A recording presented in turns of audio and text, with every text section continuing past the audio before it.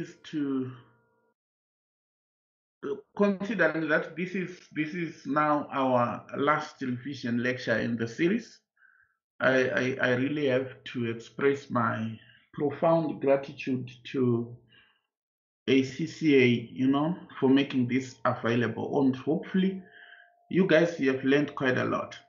That's my sincere hope, that you have learned quite a lot and you shall apply whatever we have learned, especially the tools on how to answer the exams. You apply those to the full extent possible. The main downloads or take homes, the main downloads are that, it's an application exam. It's an just let your heart tell you in the course of your answering exams that when you're writing whether you're doing SBL or you're doing APM, when you're writing a point which is not relating to an identified fact in the scenario, you are merely speculating about it. You're not like applying what you know to the scenario. So that is the key point. A very, very key point. So today is our last revision lecture. And as you say, I can't say something is last when it's not last. As you say, I know that after practicing and getting this far, clearly we have covered a lot. And what I have penciled and skimmed as what I wanted to sincerely equip you with, we have done that. So it is important for me to let you know that you don't necessarily pass per se because you were taught by Mr. Mpatsi. Always know these things. You don't also pass because you know the syllabus too much, you've covered and practiced extensively. You pass because you acknowledge that it is the will of God for you to pass. You know that? It is we always teach you, we do quite a lot of things, but in final analysis, we are not a key determinant to you passing. We are merely instrumentals. We are servants being used by your creator. It is your God who wants you to pass. It is your God always who is the ultimate, who is the essential, where you need to focus your attention on. And everything that we have been doing, we are called the instruments. And it is not good if you focus on the instruments when the essential exists.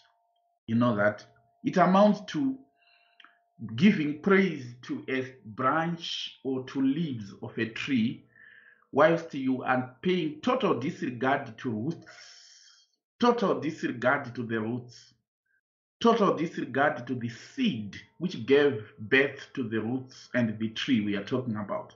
Everything was covered in the roots, in the seed. So the seed was the essential. All that we are barely seeing are the results. So we should always celebrate if we have knowledge that there is a seed which gives birth to everything that we desire. So it's my prayer as I am saying these things that I take no honor in this. I always give back the honor to where it is due. It's God's doing, and it has been marvelous in our eyes. May the good Lord, in His infinite mercies, as He is granting understanding, His goodness is always. Take for example, we have faith that COVID is all over, right?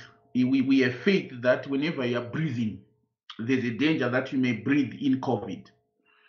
I just want you to use that faith of COVID, which is something invisible, We always have faith that an invisible COVID you can come across it elsewhere. I want you to have that faith going forward that the favor of the Lord, which is invisible, the goodness of the Lord, which is invisible, the Lord Himself, who is invisible, is everywhere. In as much as you were busy putting on masks and doing quite a lot of stuff because you have faith that something invisible, which we are being told by doctors who are ever changing their positions, and we are being told that it exists, and we have faith and we are busy putting on masks to accommodate that. Clearly, what more about Jesus, who is the same yesterday, today, and forever, who said, "I'm always with you"? Let us acknowledge that his goodness, let it go before us. His favor, let it equally go before us, so that let him locate us in his mercies as we write the exam. Let him show us the mercy or the power of his salvation as we write advanced performance management. As we write advanced performance management, may his favor locate you and show to you the power of his salvation, where it's not about your might, neither about who taught you, never about your power, but it's by his spirit. So in Jesus Christ's mighty name we pray. Amen. Okay, that was the first part of it. Itiwe zvakanaka. May the good Lord always grant you success. Grant you success. I can't be, Angie, I can't be in a situation where I have faith that COVID exists, but I have never seen it. Yet we have got Jesus, who we know is there, but we don't trust in his favor and in his power. No. Be it far from us, and that's part of it. Okay. Guess what? As part of my prayer, are you noticing I was also applying my prayer to the case at the end? That's what a tutor who teaches APM does. Always apply. Always apply. Are you noticing that after applying, it makes sense to you, isn't it? I'm joking on it, but I'm trying to demystify this concept of applying to the scenario. We have applied it, and you are actually saying, but what Say is saying makes sense, quite a lot of sense. How can I have faith in COVID, believing that it is everywhere? But I've never heard it talking, I'm hearing it. What more about my God, who said it himself, that I'm always with you and I'm everywhere, and my favor and my goodness and everything is before me? Why can't I also in that area have masks of praise, not masks of closing my entire face? No, masks of praise, masks of acknowledgement, masks of focusing on that essential. You have faith also in that. We can't have faith in COVID and put on a mask on something you've never seen, but fail to put on a mask of praise and mask of faith and mask of acknowledgement to what God himself, Jesus himself has said. Okay, so okay. So today, as I said last week, I'm not going to overdo it. In as much as I want to do it, I'm not going to overdo it. So I'll put the floor will be open for all of us. Allow me to share my screen. It will be open for all of us, so that will be participating. I'm sure I've sent the today's discussion item. If you haven't received it, allow me also to send it in. Perhaps let me send it again. This Skype, however, it opens two windows at once. All right, so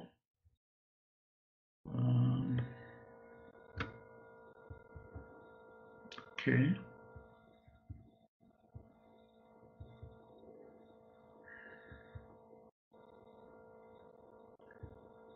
Okay. So it would equally make sense. It would equally make sense if I also sent you some additional. I did send you mocks. We did first mock, and I said the second mock, do it yourself as part of your practice. I'm sure you've done that. And you'd notice the second mock, I'm sure you also wrote exams which were administered by BPP e-learning and Premier Business. Cool. I'm sure some of you you ensure that you.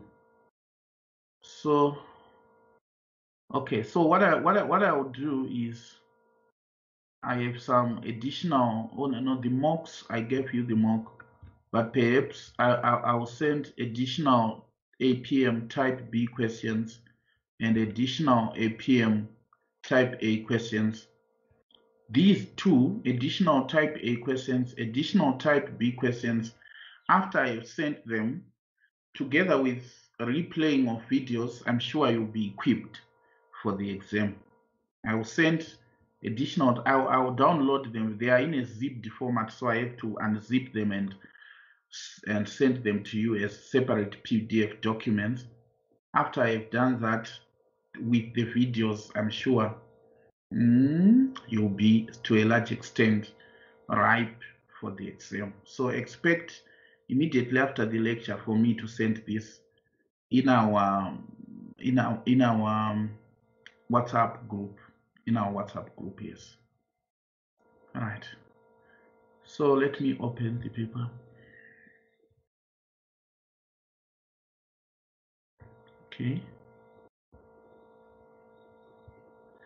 All right.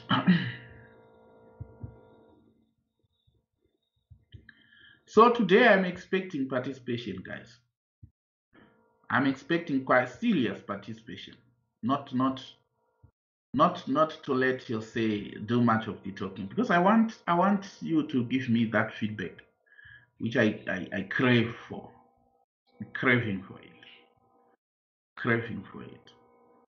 So it's a selection of questions. These are just selection of questions on the some of the topics that I feel like we need to touch on. This is the document that I've just sent to you. This is the document. Can we all open the document? In the interest of time, allow me to read it. Allow me to read it, and I'm sure some of you have read it already, but some of you are just seeing it now, so let me read it. Lopton Industries is one of the largest listed consumer durables manufacturers in the world, making washing machines, tumble dryers, and dishwashers. It has recently expanded into B-land, which is a developing country where incomes have, you know what, when you have these words, always know that these are part of your answers. All right. Which is a developing country. Right, so here you go. Let me highlight it. So, which is a developing country where incomes have risen to the point where demand for is increasing for Lopton's goods amongst the middle class population. Lopton believes in the economies of scale of large manufacturing sites, which with dispersed selling branches in markets in which it operates. Therefore, it has entered the B-land market by setting up local sales force and supporting. It has entered the B-land market by setting up local sales force and supporting them with national marketing campaign. So in other words, in the B-land, it's not manufacturing. B-land is merely for selling. The company is currently selling two products in B-land. Both are types of washing machines. The basic washing machine, the cheerful, with functions which are comparable with existing local competitors' output, and the premium product, which is called Posh, which has functions and features similar to Lopton's products in other developed countries. Both products are manufactured and imported from its regional manufacturing hub, which is in the neighboring country of K-land. So manufacturing is done in K-land, but sales and marketing is being done in B-land. So there you go.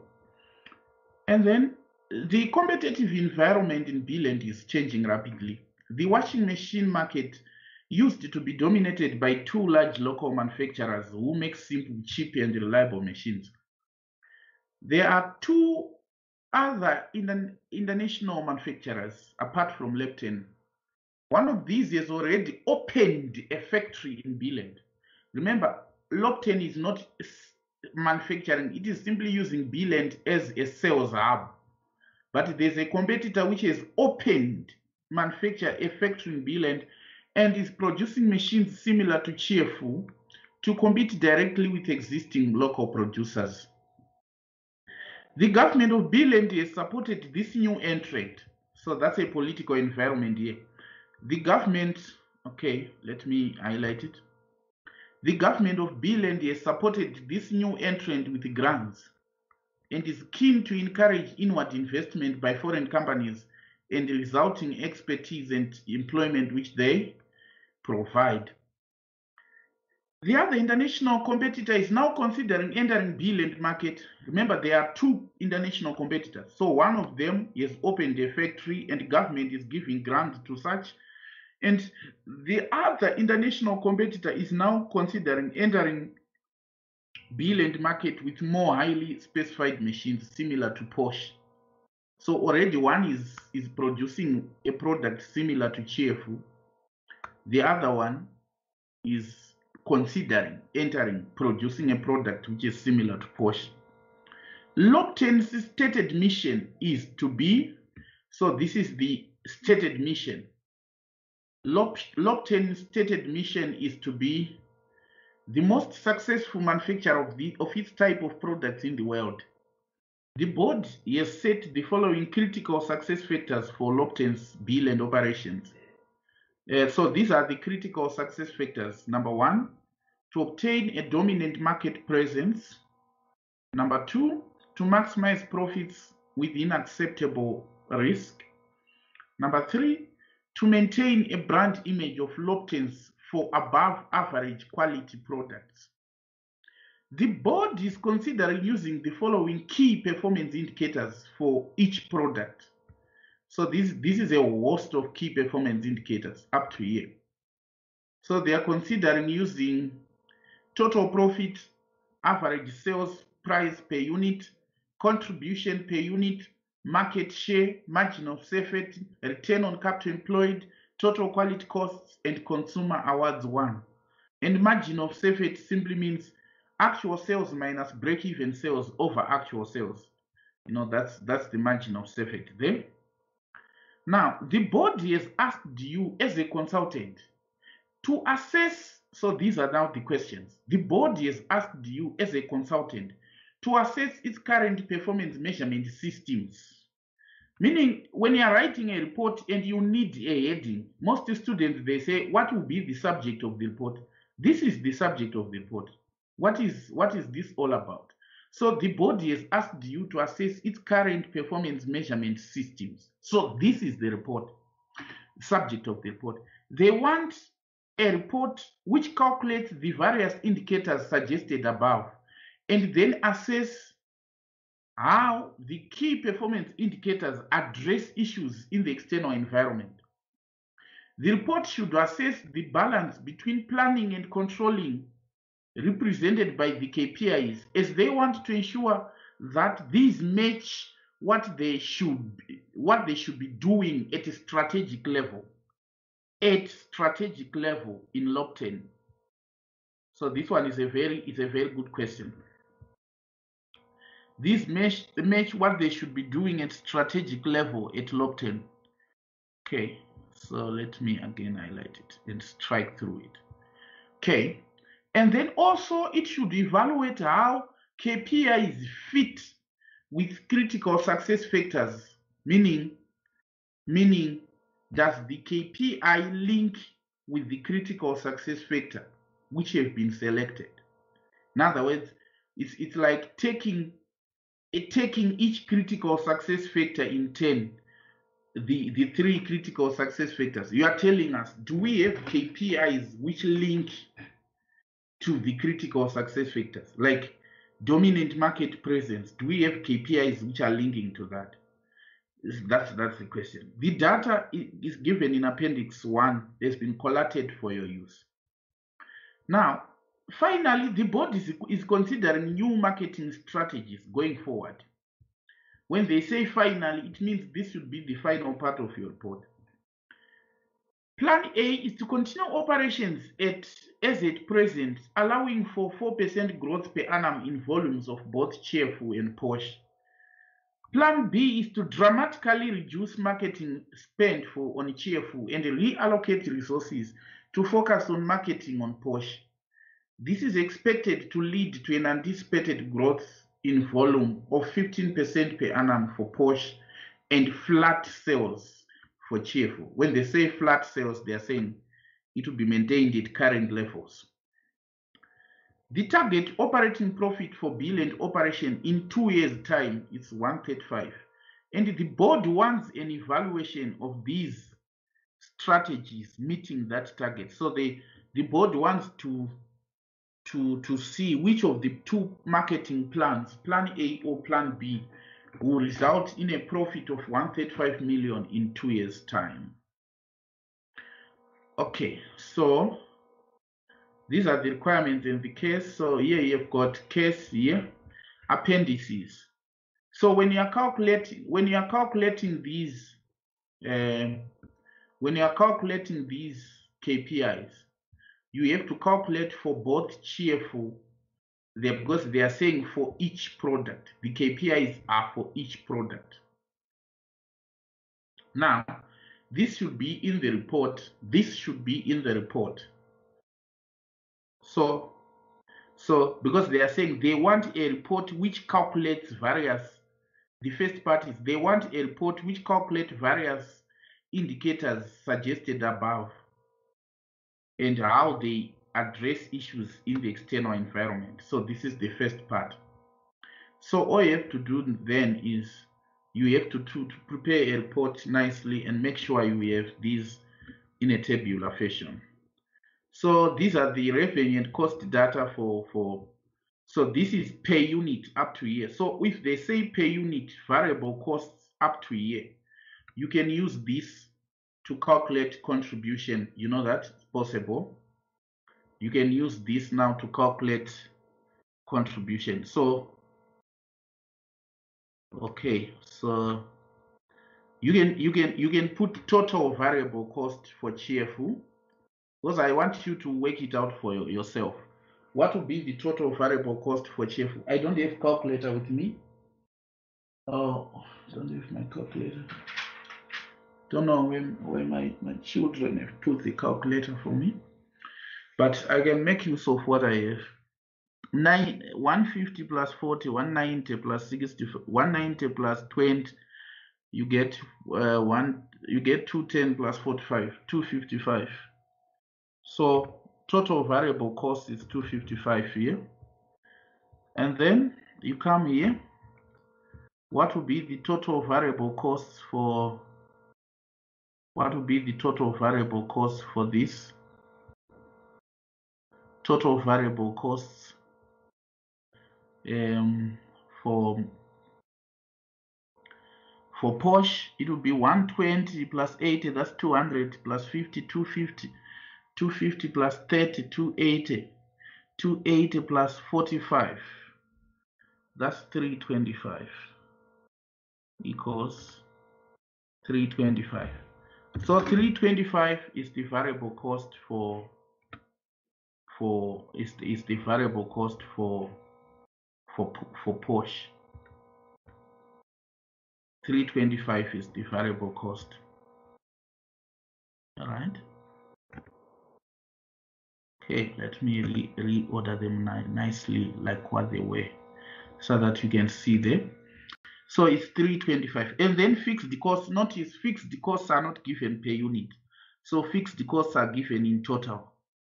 Revenue data. So revenue is total. Now, if you want to find the selling price, it will be a matter of saying total revenue here divided by units.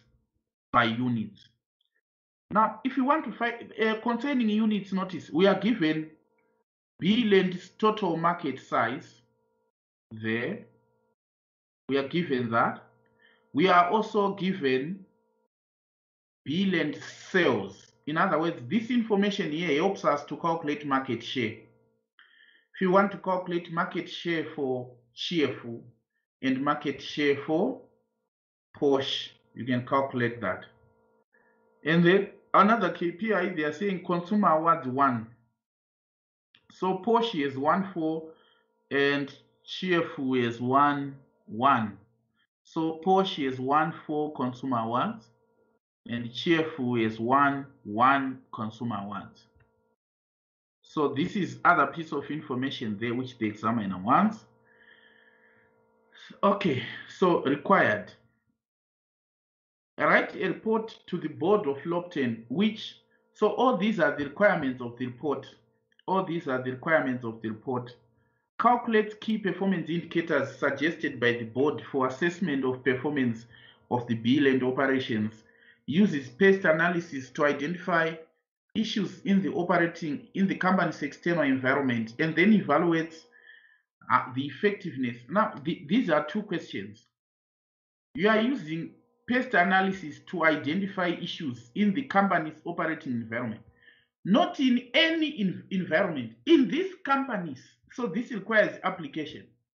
When they say in the companies, meaning they know you can use pest analysis wherever, but we don't want it wherever. We need in these companies. So you have to identify. If you say political, pick political factor in these companies and evaluate the effectiveness of the suggested KPIs in addressing these issues.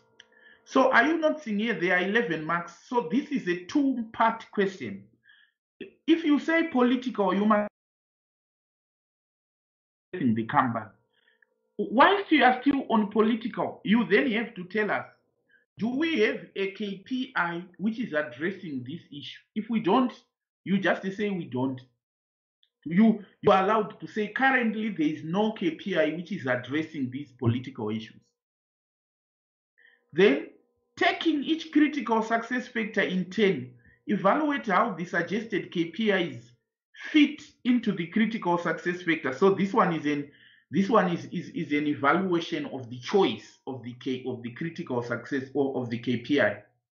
To say, is this KPI really addressing the critical success factors? To say, if the board is using this, can they really drive the company forward? Assess the extent to which the suggested KPIs are suitable for planning rather than controlling. So you're looking at assessment. Assessment is like what planning KPIs are, what controlling KPIs are, and the suggested KPIs are pivoting in which direction. Are they pivoting more towards planning? Are they pivoting more towards controlling? And then evaluate whether the marketing strategies will reduce the cost gap. Evaluate whether the suggested marketing strategy, which suggested marketing strategy will reduce the cost gap. Now, allow me to open my Excel there. Let me open my Excel. It may take just a sec to open.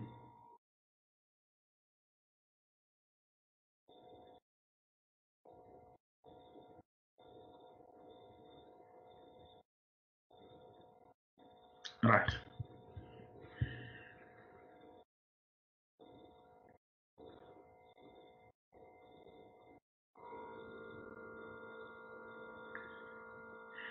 Okay. So here's my Excel. So now you now understand how you introduce your report. The introduction of a report, I told you where you get the subject. I'm sure now you know, because they are saying the board has asked you as a consultant to assess the current performance measurement systems. So this is your report. You're the subject of your report. Performance measurement systems at Lopton. Now, the introduction to your report, there are various ways, because they say they want a report which calculates various indicators suggested. You can actually have this as a report. To say this report calculates various indicators suggested by the board, you don't say above now. You say suggested by the board. And then assesses how the key performance indicators address issues in the external environment. Secondly, the report assesses the balance between planning and controlling represented by the KPIs, as the board wants to ensure that they match what they should be doing at a strategic level. Also, the, the report provides an evaluation of how the KPIs fit with the existing critical success factors for the company. Lastly, the report concludes with an evaluation of, they are saying, the board wants an evaluation of these strategies. So the report concludes with an evaluation, or the report makes a recommendation on which marketing strategy the board should pursue in order to achieve its desired profit target. And then you put a conclusion. A conclusion now, it's a sentence or so on everything that you have written, to say if the KPIs need adjustment, they are not fitting critical success factors, you conclude like that. Which marketing strategy makes sense, you conclude like that. So I would rather start with, you would go for easy marks. There are various ways you need to go for easy marks.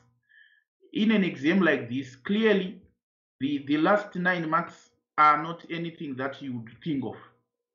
These 9 marks which are saying, assess whether the proposed marketing strategies result in performance gap. So what they are saying, now there are 2 sets of easy marks. Number 1 is easy. Now the last one is easy. So I want to start with the last one. Then I'll give you the floor to work on question 1. They are saying, which of the 2 marketing strategies results in performance gap? So performance gap, it's like this. So there is a gap if in year 2 we don't have a profit of 135. They want to have a profit of 135 in year 2, total profit for the bill and operation. Now they want to achieve it with these 2 marketing plans. So if any of these plans falls, there is a performance gap. But if the profit on either of these beats the 135, we say there is no performance gap. So these are some of the questions you can easily harvest marks. Now, plan A, it's saying they want both volumes to grow by 4%. So 4% for each per annum. So you simply say this will be your word processor, and you say appendix 1. Appendix, this will be your spreadsheet. So appendix 1. Evaluation of so you say target profit in year 2. In year 2 it's 135 million, so you put 135 million, and then you say evaluation of plan A, evaluation of plan A, of plan A. This is marketing plan A. So you say, when you're evaluating marketing plan A, it is customary that we can modify this data for now to calculate market price, to calculate the selling prices. Allow me to just shout for someone to bring my calculator here.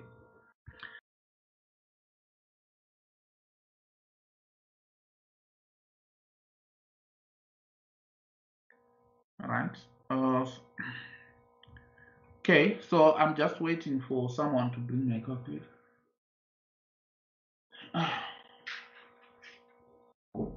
Come in. Thanks.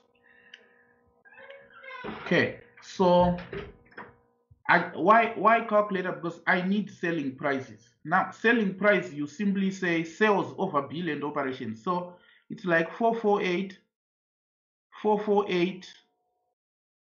divided by 1,12. That's your selling price. It's 400 for cheerful. For Porsche, it's 308 divided by 0.44, 700 for Porsche. So I can now say evaluate plan A in year 2. I say contribution. I just want to see if in year 2 we would have achieved that profit target. So contribution, I have cheerful. Notice the current cheerful results are volume is 1,12. So I just say 1,12. But remember, it is going to grow by 4% per year. So I say multiply by 1,04 to the power 2. Remember, it's 4% per year. We are now in year 2. Multiply by contribution.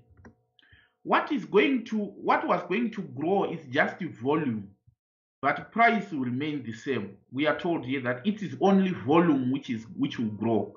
So the contribution will be 400 minus 225. That will be contribution. 400 minus 225. So the contribution that I will get is, I just say equals 400 minus 225 close bracket times 1,12 times 1,04 to the power 2. Enter. Okay, where have I gotten it wrong? Okay, I have not put a bracket at the first initial here. So yeah, there you go. That will be contribution for cheerful, and then you say Porsche. Current sales levels for Porsche, it's 0,44, and we are going to grow it by 4% because they said both. So it will be like 0,44, that's quantity, times inflation, meaning we are to grow it by 0,04 to the power 2 because we need year 2, times contribution 700 minus selling price is 700 minus 325. 700 minus 325. Then you say, notice how easily I'm scoring marks. No wonder why I said this one I can earn marks easily. 700 minus 325 close bracket times 0,44 times 1,04 to the power 2. To the power it's shift 6, remember. So there I go, and I say let's fix the costs. Let's fix the cost. Fix the costs. I just need to fix the costs in year 2. What are they? If they you just add the total column here. Just add the total column to say 36 plus 32 plus 12 plus 160.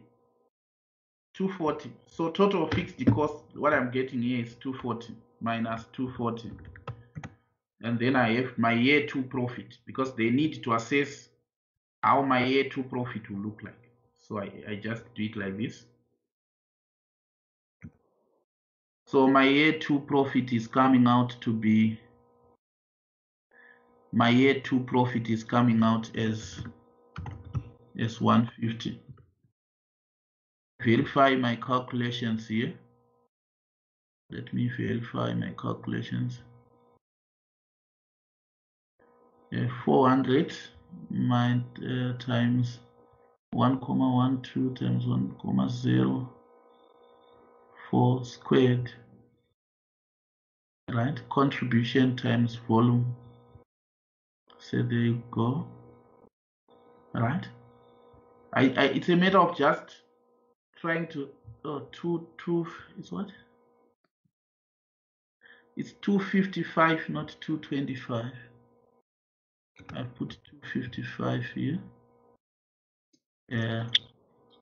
Actually it's 255 like this. So notice under plan A. Oh, sorry guys, please mute. Under plan A, are you not seeing? I'm not getting the target. So I just say plan A results in performance gap. Plan A results in performance gap. Plan results in performance gap of 24 million. because I wanted to get 135, but I got 114. So is it 24 of, yes, if I add this, is it 21 million? 14 plus 21, yes. It results in performance gap of 21 million. Then I go to plan B. The examiner wanted to know, will I achieve my results with this? So what I simply do is I copy. Remember, my exam is computer based. I paste it here. But with plan B, there are some changes now. What are the changes?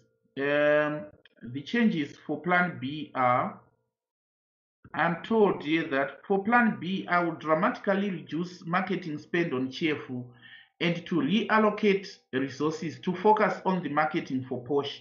This is expected to lead to anticipated growth of 15% per annum for Porsche and flat sales for Cheerful. So Porsche is going to grow by 15%. So all I'm doing is for Cheerful, there's no more growth because Cheerful will be flat sales. So I make it flat. But for Porsche, there is growth of 15%. So instead of saying 1,04, I'm now saying 1,15. So I come here and make those changes. Here, there is flat for Cheerful. Here, there is 15% growth for Porsche. I just say 15. Enter. So are you not seeing? If I follow plan B, I have beat the profit target of 135 in year 2. I have beaten the profit target of 135 in year 2. Well, you know, the reason, so plan 1 results in performance gap, and plan B achieves the target. So if plan B achieves the target, we say there is no performance gap. Imagine these 9 marks, I have scored them in just less than 5 minutes. No wonder why I said you need to go for easy marks. These 9 marks in less than 5 minutes, because it was about just inflating. Now, these other sets of easy marks, it's on part A, because part A says the board wants a report which calculates the key performance indicators suggested by the board for the assessment of performance of bill and operations. So this is another part. This is another part. So if the board wants a report on this one, what then do we have to do? Which calculates, as a general rule, put all your computations in the appendices. Don't actually bring in your computations in the report. You have annexures or appendices. You can say it's in appendices 1 or annexure 1, whichever way you want. So this is basically appendix 2. If I had gone for easy marks, I would say appendix 2. I'm still in my spreadsheet here. Yeah? Then I just say KPIs, current KPIs, current year KPIs, current year KPIs. So the board wants for each product. So what you then have to do is you say product. So you have 2 products. You have got Cheerful, and then you have got Porsche. It's important to present it like this. Then you go KPI by KPI. Now here are the KPIs. The KPIs are, so the board has chosen the following KPIs for each product: total profit, average profit, sales price per unit, contribution per unit, market share, margin of safety, return on capital employed, and total quality costs. Can you calculate these, guys? Can you calculate this? If you don't have the question paper, I have sent it in the question paper is in the chat here. Unless you are using the phone, perhaps. Well, say I'm using the phone and I don't have the paper with me, but I've sent the question paper here. Okay, so there you go. Or let us, or in the, or we can calculate together anyway. You know, as you say, I always get compelled when it comes to assistance. I have this overwhelming push to assist the students, even though I say calculate.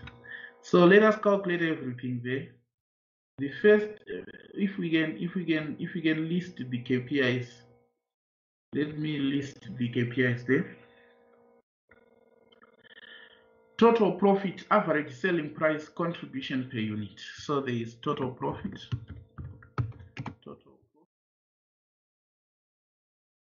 Average selling price. Average selling price. And contribution per unit. Per unit. And then other KPIs that I have is market share, margin of surfeit and loss. So there's market share. There's margin of safety. Margin of safety. There's ROS, return on capital employed. And then the last KPI is total quality costs and consumer awards 1. Total quality costs. Total quality costs. Awards 1. Awards 1. So the board wants you to put this in a report. So this is how you would work it. You may come here and just perform some workings. You know, profit, we know profit is simply a matter of saying sales units minus contribution minus fixed costs. That's your profit. So it's like, I mean, it's like equals sales units 1,12. That's for chief times contribution is 400 minus 255 close bracket minus fixed costs 120, because they are fixed costs are like 240, which is 120 each. Fixed costs here are, you know, they are the same.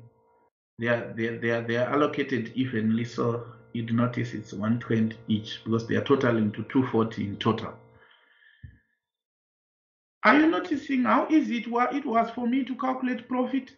I just copy the same here and change the relevant figures for cheerful. Selling price is 700, fixed costs, variable costs are 325, and then for units are 0,44.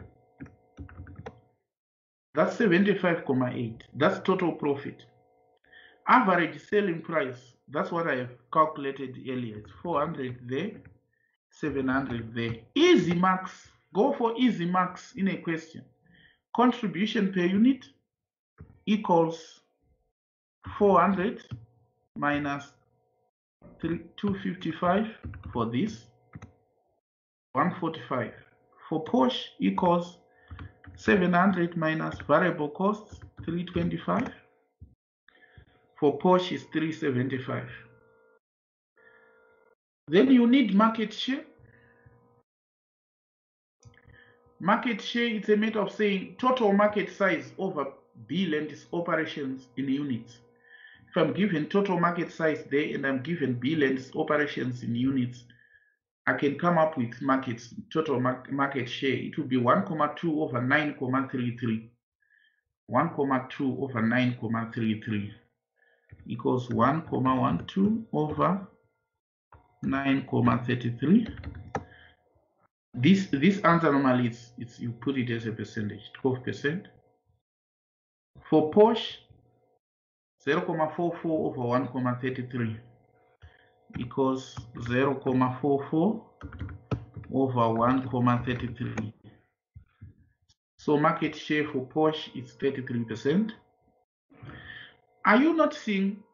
If you are working on Excel, don't waste the time putting like formula here and stuff, because the examiner will put the cursor here. If the examiner wants to know how you have calculated profit, The examiner simply puts the cursor here and everything is presented to view on the formula bar. Don't waste time copying the figures here and then punching them here, because you are duplicating and there's no marks that you'll be getting for duplication.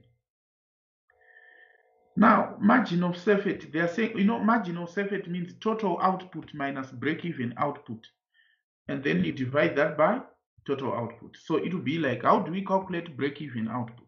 Total output for Porsche it's total output for Porsche, it's 1,12 minus break-even output for Porsche.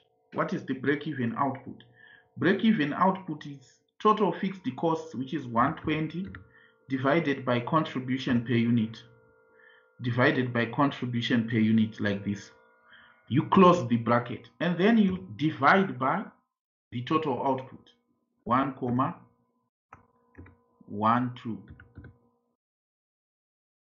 So here it's 26%.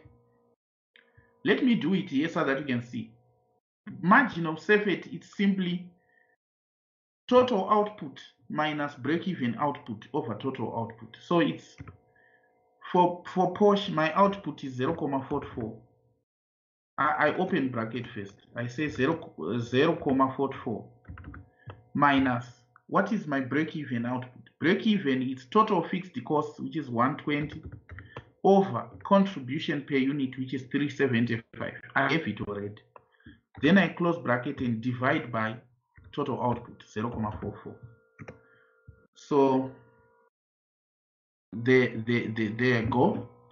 You can verify with a calculator just in case the figures are not coming out right. Let us calculate break-even for Porsche, for example. It's 120 divided by 375. So the break-even for Porsche is 0,32, but we manufactured 0,44, meaning margin of safety is 0,44 minus 0,32 equals, divided by 0,44, you still get 27%. So these are the answers. And then Ross, no wonder why you are given capital employed. Capital employed is 326 and 250. So Ross, it's profit over capital employed. So it's like profit we calculated divided by 326, which is this profit over 326. You get that?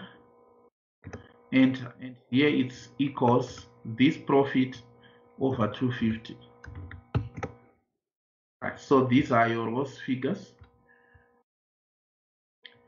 And then what else? The other KPI is total quality costs. Total quality costs, it's like this.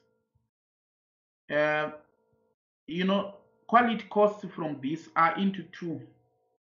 There is quality costs which are fixed here, 86, 86, 86, 86. These are fixed. And then there is quality costs which is variable, which is per unit, 20 and 30. So total quality costs 20 and 30 are variable. Fixed, it's 86, 86. So if the KPI is total quality costs, we need to multiply variable by number of units to get total variable quality costs, and then we add to 86 to get total quality costs. So it will be like equals 1,12 multiplied by 20 plus 86. So that's 108,4. And then here 0,44 equals 0,44 multiplied by variable quality costs plus 86, get 99,2. So these are the total quality costs. So there you go. And then another KPI there is Consumer Awards 1. So Consumer Awards 1, you read underneath the appendix, we are told that Chief has won one Best Buy award from Bill and Consumer Association, and Porsche has won 4.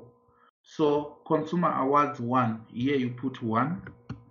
There you put 4. Sir, why did you put marketing costs in as part of total quality costs? I added marketing costs. Oh, sorry, you are right. Actually, I had added 80 to be quality costs. It's marketing costs. Thanks for correction. So it should be plus 6, not plus 86. You are right. I had overlooked there. Right. You know, that's what I want. It shows that we are together. Okay, so there you go. So you have that. Notice, this is how you present stuff to the board.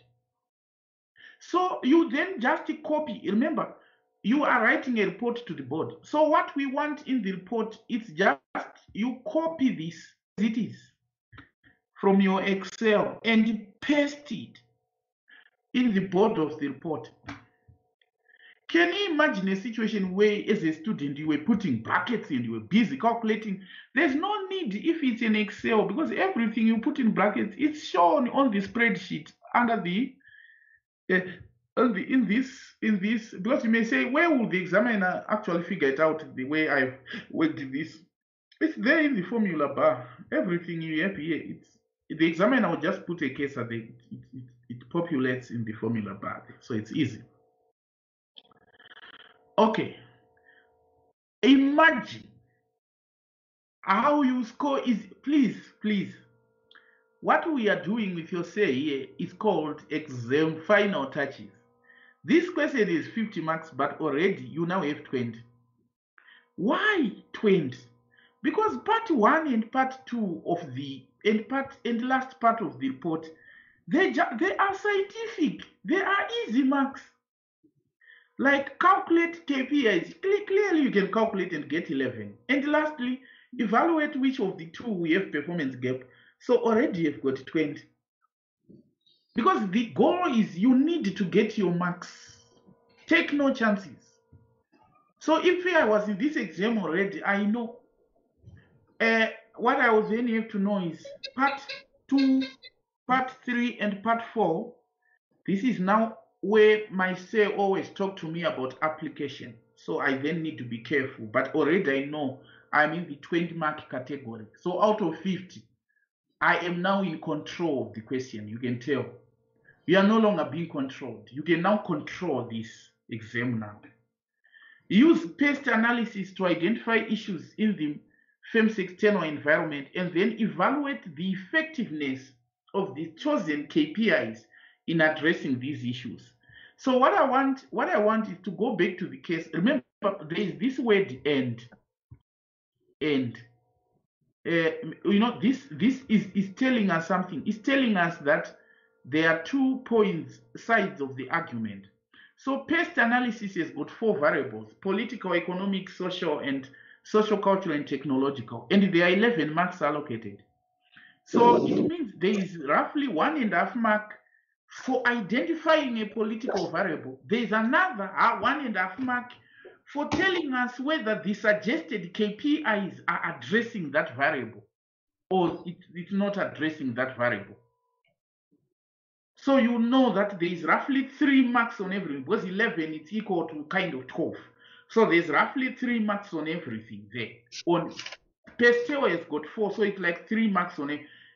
1.5 marks for identifying a political variable and 1.5 marks for telling us whether the current set of KPIs are addressing that issue we have identified.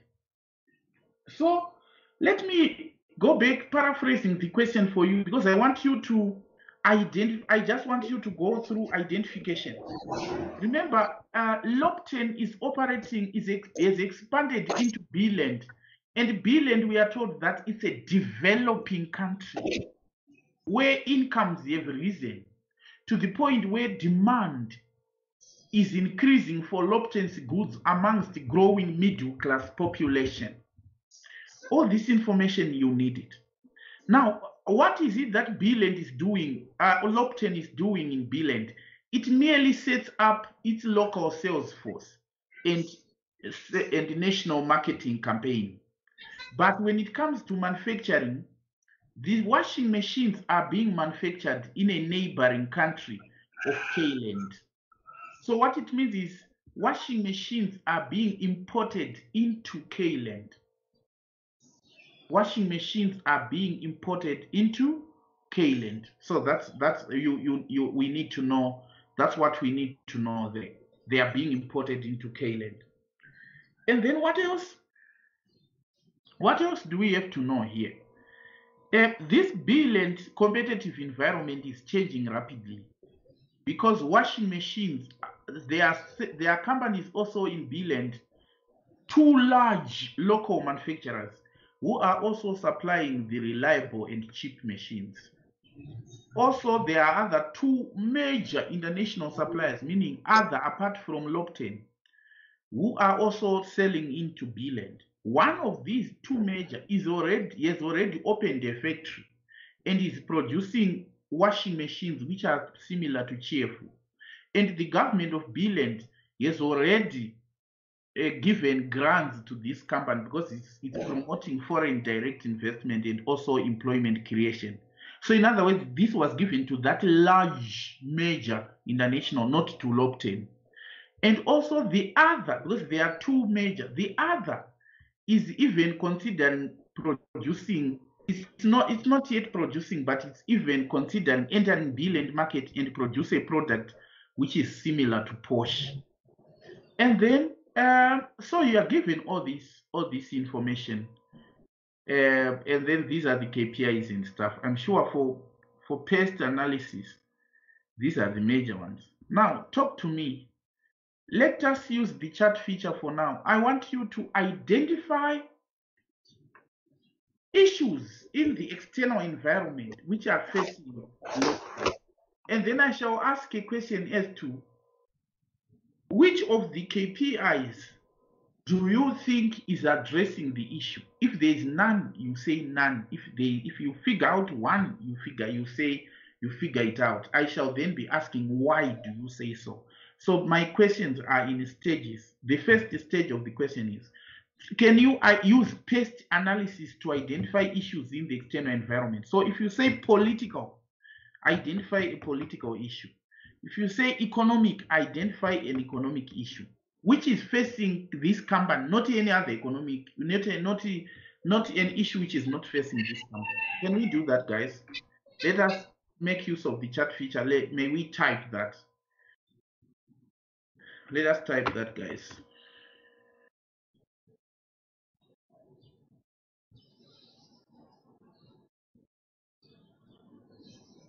All right, I'm waiting for you guys to begin typing.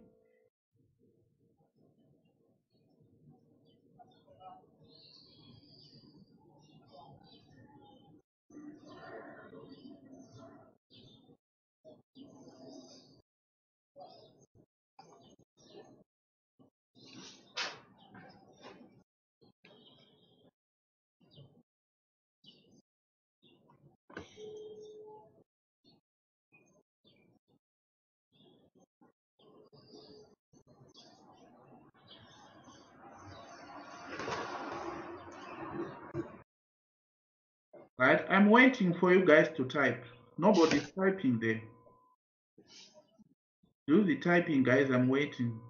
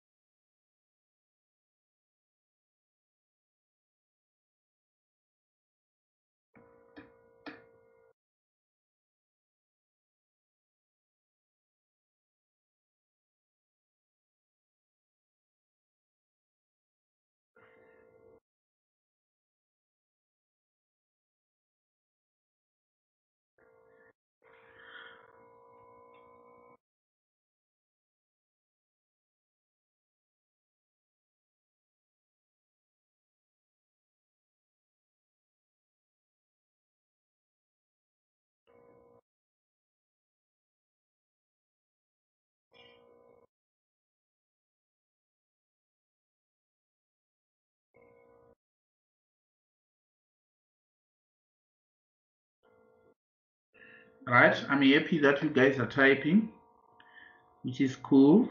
Continue typing.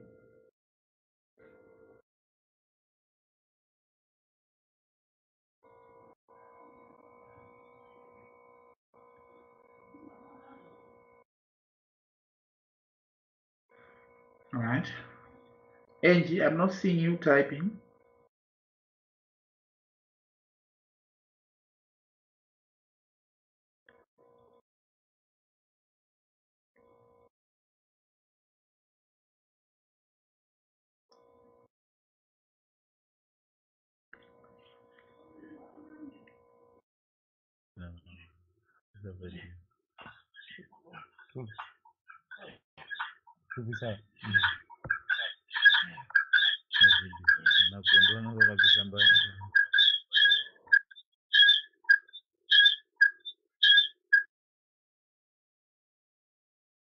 All right.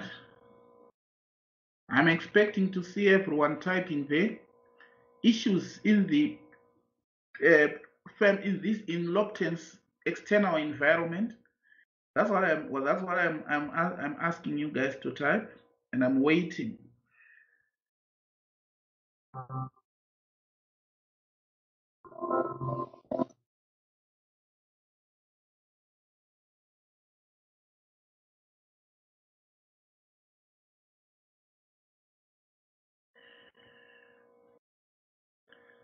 All right.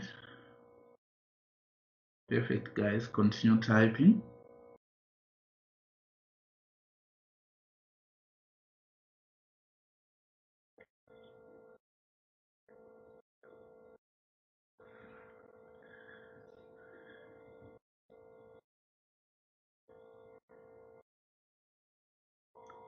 All right.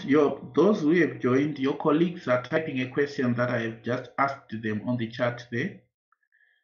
You can see your colleagues are answering that question. Going to revert shortly.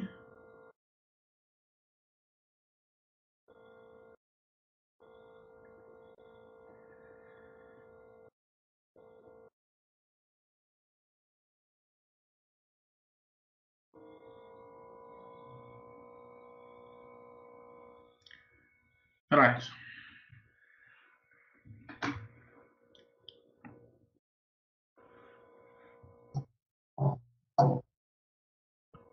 All right. I'm sure you're now wrapping it up. Try wrapping it up now.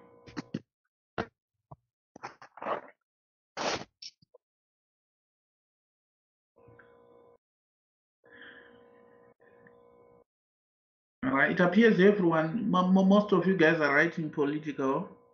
Remember, PEST has got three. It's got three other variables missing there. There is economic, there is technological.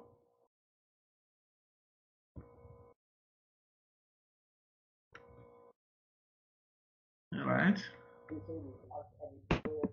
Okay.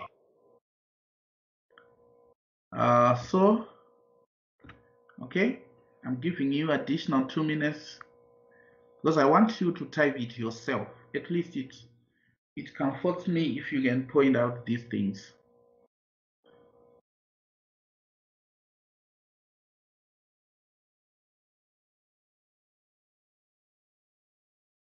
Right. Timmy, once you are done, I'm sure I'm kind of answered for now. Right. So what was the question saying? Here you are. The question is saying use PEST analysis. The question is saying use PEST analysis to identify issues in the company's external, use PEST analysis to identify issues in the company's external environment, and then evaluate the effectiveness of the suggested KPIs in addressing these issues. So there are two things. What this question has got 11 marks. We can say 4.5 marks, 5.5 marks are allocated to identifying issues in the external environment. And the other 5.5 marks are allocated to telling the examiner whether the current set of KPIs is really addressing these issues. So clearly you have taking your points in turn. Make sure you remember our KPIs. These are our KPIs, which are shaded in yellow here. So we have calculated the KPIs and we now have them. So these are our KPIs. So we want to identify a factor there and try to figure out if the current set of KPIs are addressing that particular variable. Okay, so you have all mentioned that political environment. Yes, political environment, it is mentioned. So what you simply do is you say they are saying use pest analysis. So examiner expects that by now you already know what pest analysis is. So ordinarily, for you to begin to tell the examiner that pest analysis stands for political, economic, that one is not even giving you marks, because from the question itself, the examiner already expects you to know what pest analysis is. So all you have to do is to apply, you just write a subheading to your report. You just say issues in the company's external environment and an evaluation of the effectiveness of the suggested KPIs in addressing these issues. I said these questions you don't type, otherwise you spend a lot of time. You just copy the question as it is and paste, then edit it.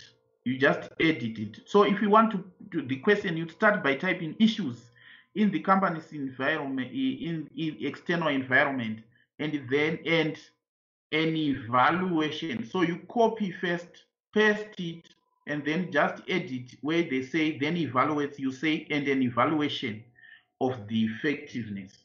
Don't spend time copying questions. I mean typing questions. Just copy and paste, and proceed.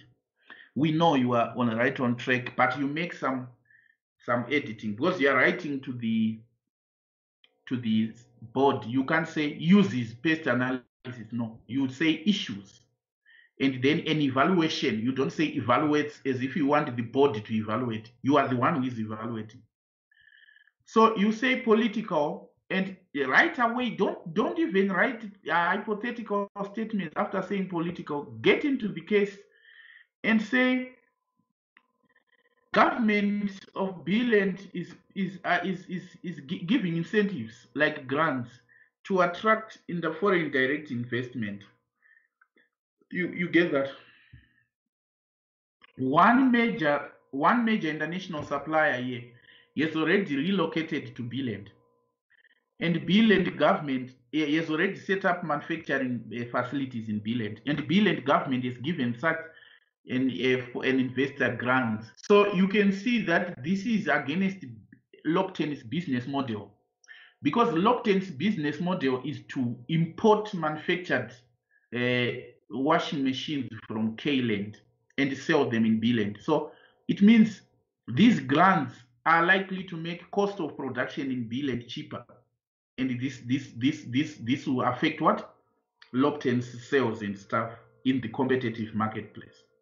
Then you then say currently there is no KPI which is measuring that, and clearly there is no KPI which is measuring this issue of government trying to attract foreign direct investment.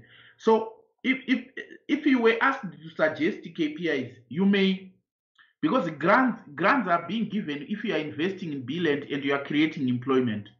So you if suppose the question is said suggest KPIs, you may simply say those employed who are from Billund over total labor force, over total workforce, Lockton. In so doing, you can lobby the government and say, look, we are creating employment for you. Or even though you are setting up manufacturing hub, the amount that we are investing in Billund, I mean for setting up marketing hub, it's still fine. All right, but you are not asked to suggest new, so you would simply say currently there is no KPI which is affecting this, which is addressing this. Another issue is, remember our business model is to import, so there is an economic issue there. There is clearly an economic issue. Our business model is to import, and you are told that government is encouraging foreign direct investment here, and our business model is to import. So there are issues like government may actually come up with tariffs on imports because it's encouraging inward investment, not outward investment. So it's against our business model. We are all actually affected by exchange rates. Exchange rate movements will actually affect, because this is not speculation. This is reality. Don't say where is it written about exchange rate? What is it that you can extrapolate from the word import? From the word import, when you are importing something into billion, clearly you are affected by exchange rates. These are economic variables there. You'll be affected by exchange rates. And currently there is no KPI which is addressing that, because this is a serious part of our business model. We may actually require a KPI which is saying exchange losses or exchange gains as a separate KPI there. It's not there. Another issue is Billund customers. Billund is a developing country. The word developing has a lot of connotations has a lot of economic connotations, because it's developing and incomes are rising. This you can put it under social, or you can still put it under economic. It's still fine. If it's a developing country, it means consumers there will have disposable incomes, and clearly they are rising, consistent with it being developing. So there will be need. There is increasing demand for washing machines amongst the middle class population. Middle class is the majority of people. Middle class is the working class, so to speak. So that's the majority of people in any country, the middle class. So if demand is increasing, so you would say what KPIs are addressing this? There might be a KPI which is addressing that. For example,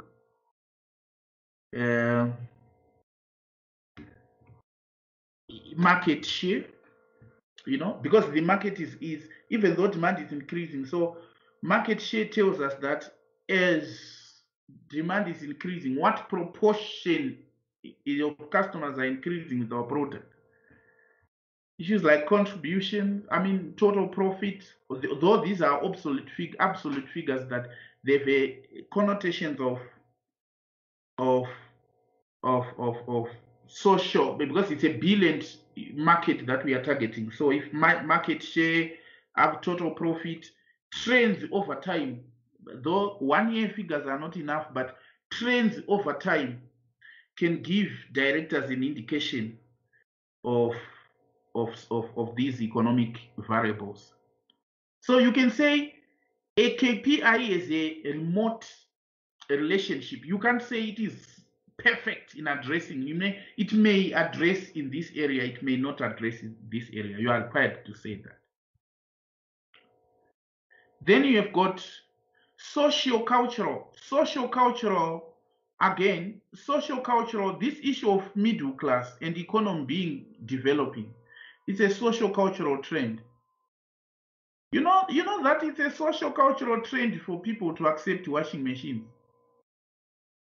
Do you know that for people to begin to use washing machines, it's a socio-cultural trend? If you want to know that is serious issue, you can just imagine here in Zimbabwe. Suppose you are talking to your colleagues and say, I have a problem nowadays, my washing machine has got a fault. Your colleagues may actually tell you that you are grandstanding, you are like, you have pride or something. Because we are a society which we are yet to acknowledge that washing machine, it's a basic commodity like a stove. It's a basic commodity.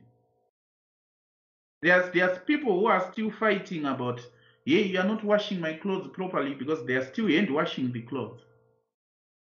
But there are certain societies where washing machine is a basic commodity. In South Korea nowadays, they are even, they now have cooking robots. In the house, you have a robot which cooks for you. So this issue of having a society which is still stereotyping like ladies to say they are into cooking, they're into washing, it's no longer, it's gradually phasing out. You know, someone will be cooking via a remote control whilst watching the television, and the robot will be doing the mess. There are now robots which are busy mowing the lawns and stuff. So if we have a society which is opening up to the use of washing machines, such a society actually, it's a socio-cultural shift. You know that you have to say it that way. That the fact that middle and middle class population is pivoting towards demanding more washing machines or low-tenancy products, that one is a socio-cultural shift.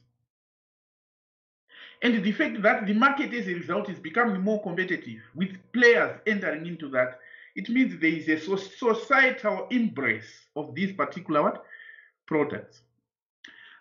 Now, do we have a KPI which is measuring that? As I said, one period KPI might not be sufficient, but trends in market share may also indicate that. Because market share would be indicating that as the society is shifting and demanding more of our products, what proportion is going with our, is they're demanding more washing machines, which proportion is going with our washing machines? You get that? Then technology, and I'm sure technology, you got it, you zeroed it home well. We are being told that the bill and market is greatly competitive. We are told that there are international competitors entering in this bill and market, and again, what are they doing? They are producing products similar to Chief. And also, there is another international competitor who is considering entering into this market again with a product similar to Porsche. So these are innovations. It's an innovative marketplace. Other competitors are also innovating, or they are coming up with new products. Now, how do we have a KPI which measures this? You know, when you are saying technology doesn't necessarily mean new products only. That's the common mistake which students make. When they hear of technology, they would say, since there is no new product introduced, perhaps. So our technological prowess can be measured using a Consumer Awards 1, like in this case. Consumer Awards 1 may measure whether how technologically superior our products are. Also, we can measure our technological progress by, you know, profitability, trends in profitability. Why trends in profitability? It's because technology has got implications on cutting down on costs of production. You know, if you are embracing technology, in final analysis, we expect your costs of production to fall. You can't say I'm embracing technology when your costs of production are rising. It's an antithesis of what technology is. Technology has a remarkable impact on the firm on a gradual decrease in costs over time as it is embraced. So trends in profit, we can have trends in profit as a guide on how technological this particular marketplace is. Okay, I can see Crispin is typing. Yes, we can go ahead. Or since I've stopped talking, you can unmute and talk to yourself. Either way, still fine. Thank you very much. Can we also consider quality cost as a KPI for technological changes? Or yes, the issue is you need to make sure your words are not like saying it is. You may say it may indicate, because it's a matter of the choice of words that is used. You are trying to link that this KPI is addressing technological issue. Yes, you may say, as the firm is The amount spent on quality costs may actually give us how the firm is trying to improve the quality of the washing machines, and this may be done by embracing new technologies. It's an issue of giving your reasoned justification. Reasoned justification. Or if you realize that there is no KPI which is like addressing an issue, say it out bluntly to say the current KPI there's nothing which is addressing this. Or you can say there is a remote relationship between this external environmental variable with the existing KPIs. Right. Why you say this is because it will then help you in conclusion. Every report needs conclusion. So when you were saying something, yes, Crispin, unmute. Okay. Okay. So thank you very much. If I decided to say there is no KPI which seems to measure performance area 1, 2, 3, but the examiner thinks that they are, am I going to be mad? Correct. No wonder why I said there's an element of choosing your words rightly. Choose your words right. We may clearly for political you can see there's nothing. For political there's nothing. Whether the examiner thinks there is one, but clearly on political there's nothing. So on that one, if you are clearly seeing that there's nothing, you say there seems to be no KPI. There seems. The word seems leaves the room for an alternative argument. Unlike a person who said there is no right away. You say from the current set of KPIs, there seems to be no KPI which adequately address these political environmental variables facing the company. You have put it in such a way that you can say there is some, but it's not adequate for me to mention it. So it's a matter of playing around with words. I'm sure you're answered. All right. Okay. Then next question. Today, last week I promised that I don't want to talk too much, but whenever I begin to teach, I find myself talking too much. Perhaps that's why I'm a tutor. I like talking.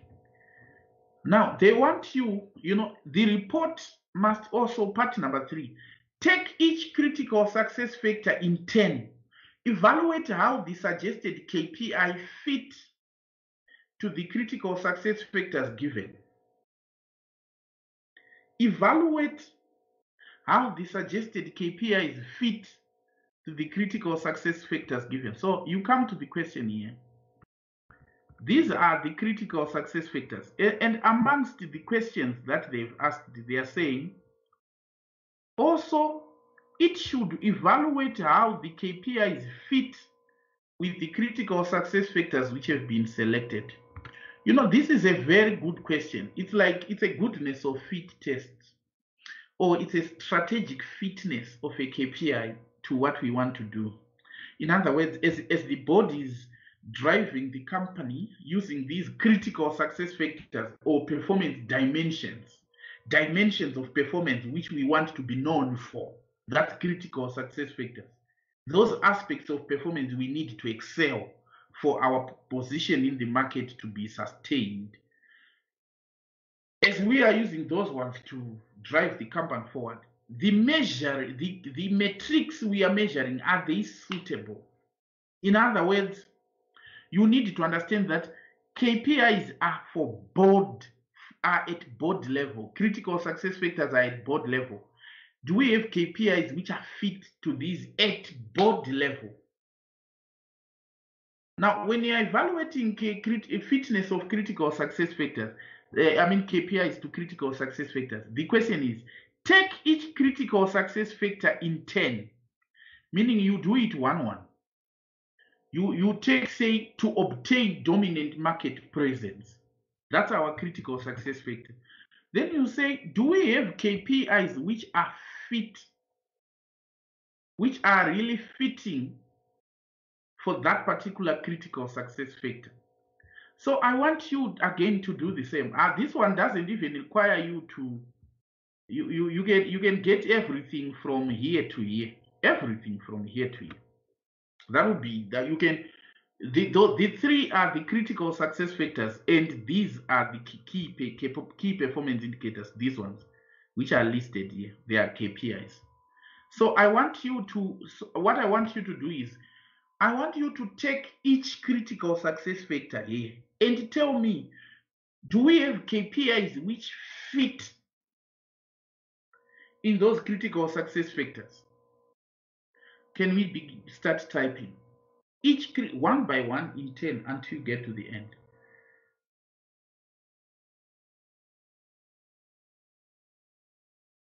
You know, you have to justify why. You don't. I don't want an answer which is saying dominate market presence. Then you say market share. No, that one is not. You need to tell me in what way market share has connotations of dominant market presence.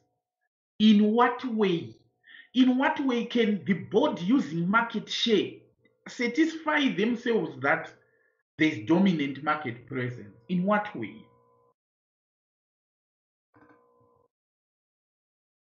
Have you gotten this part right? After saying dominant market presence, you need to tell me, if I'm a board member, in what way will I know or use market share to tell me that there is dominant market presence? In what way will I use market share? I'm already telling you the answer. You type. That's perfect. You guys are typing.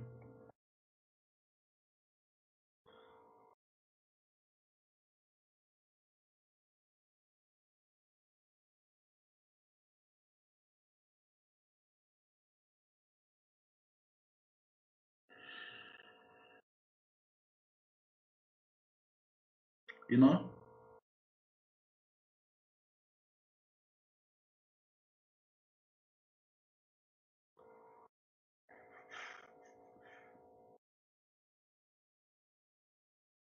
Right. I'm happy to see you guys typing.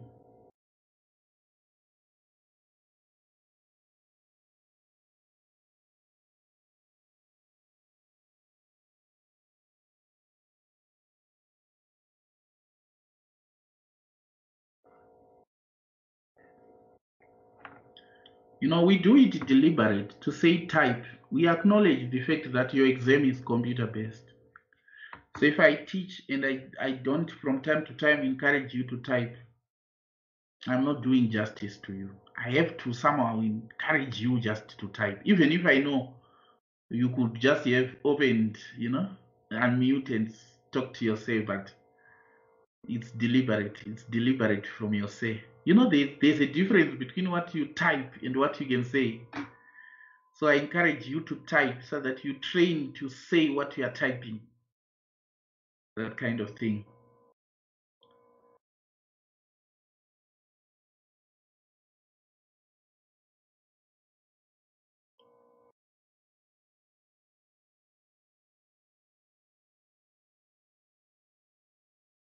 All right.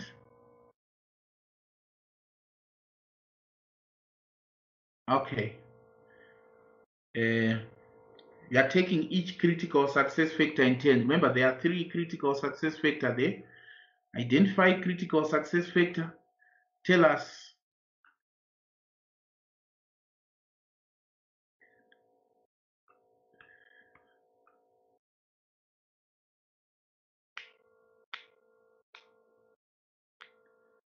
All right.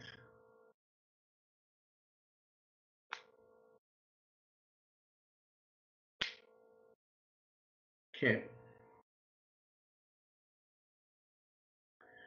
All right. Oh, okay. So, okay. Continue typing. I don't want to deprive you of the opportunity to participate. Continue typing, guys.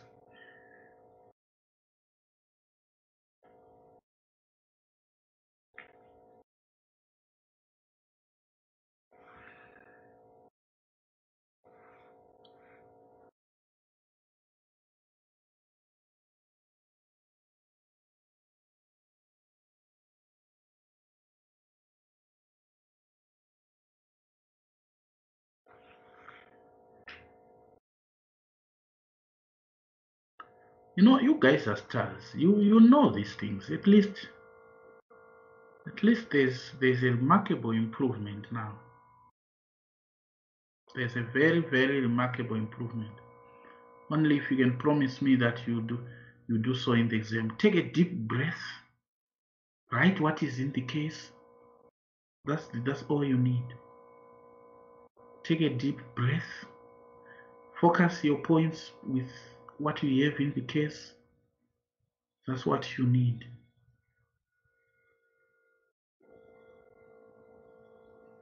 Okay.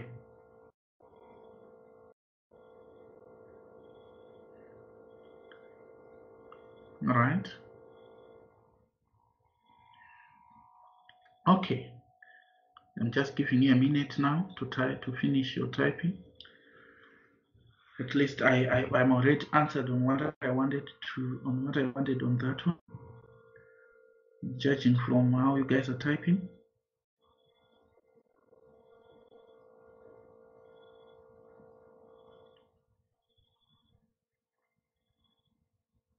Right. Okay. You can.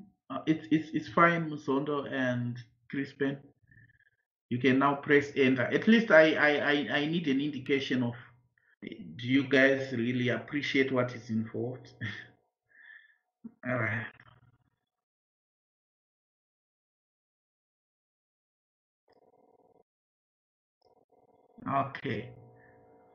Okay. So, okay, guide, you are still typing. Okay. Now, here's the deal. All your answers are correct, and I like them from being correct because you were trying to actually restrict to the case. You were not overdoing it. So, like dominant market presence.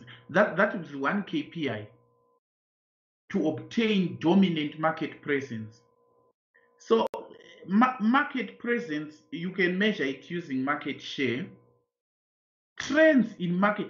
Actually, you say, because the question is, if we say, is this fit for the critical success factor? Is this KPI fit? We are saying, in what way, as a board member, can I use this KPI to drive the company forward? So clearly you would say dominant is a relative term because the word dominant requires a comparator. The word dominant requires a comparator. So market share, because we are based on the actions, the total volume of all participants in the market, the share of the volume, trends in market share over time. Make sure I put the word trends. Will tell us whether we are dominant or not. And for this current year, market share for Porsche is 33%,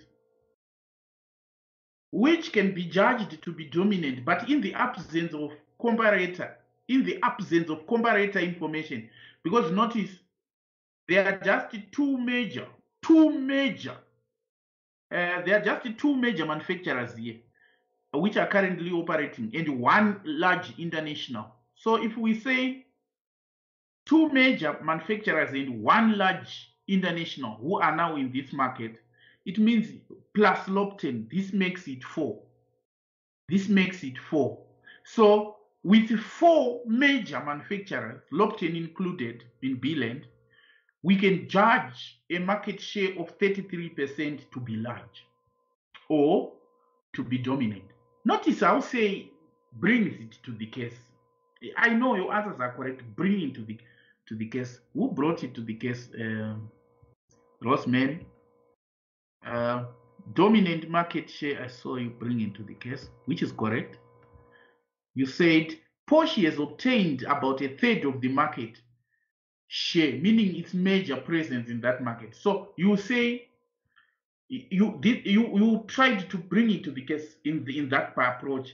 You say out of 4 competitors, 2 major which are local and 1 international which recently joined plus Porsche, 4 major competitors, and Lopton, when it comes to Porsche, it is 1/3, slightly a third of market share, actually exactly a third actually. So which can be judged to be large. And then for Chiefu, it's 12%. Clearly, it's not being dominant in this regard. Out of 4 major competitors in Chiefu, it's 12 dominant.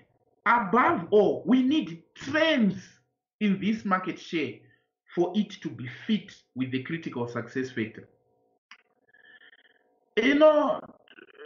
Then another is maximizing profit without taking risks, without taking much risks. Actually, what is the correct wording? It's important to get the correct wording. Maximize profits within acceptable risk. That's the correct wording. Now, if you are doing that, I need to check your answers here. What you can measure it with, right? Crispin, you typed it that maximizing profit within acceptable risk can be measured by total profits made by Lopton. This will indicate efficiency. Yes, but we can only say profit is maximized if we had a target.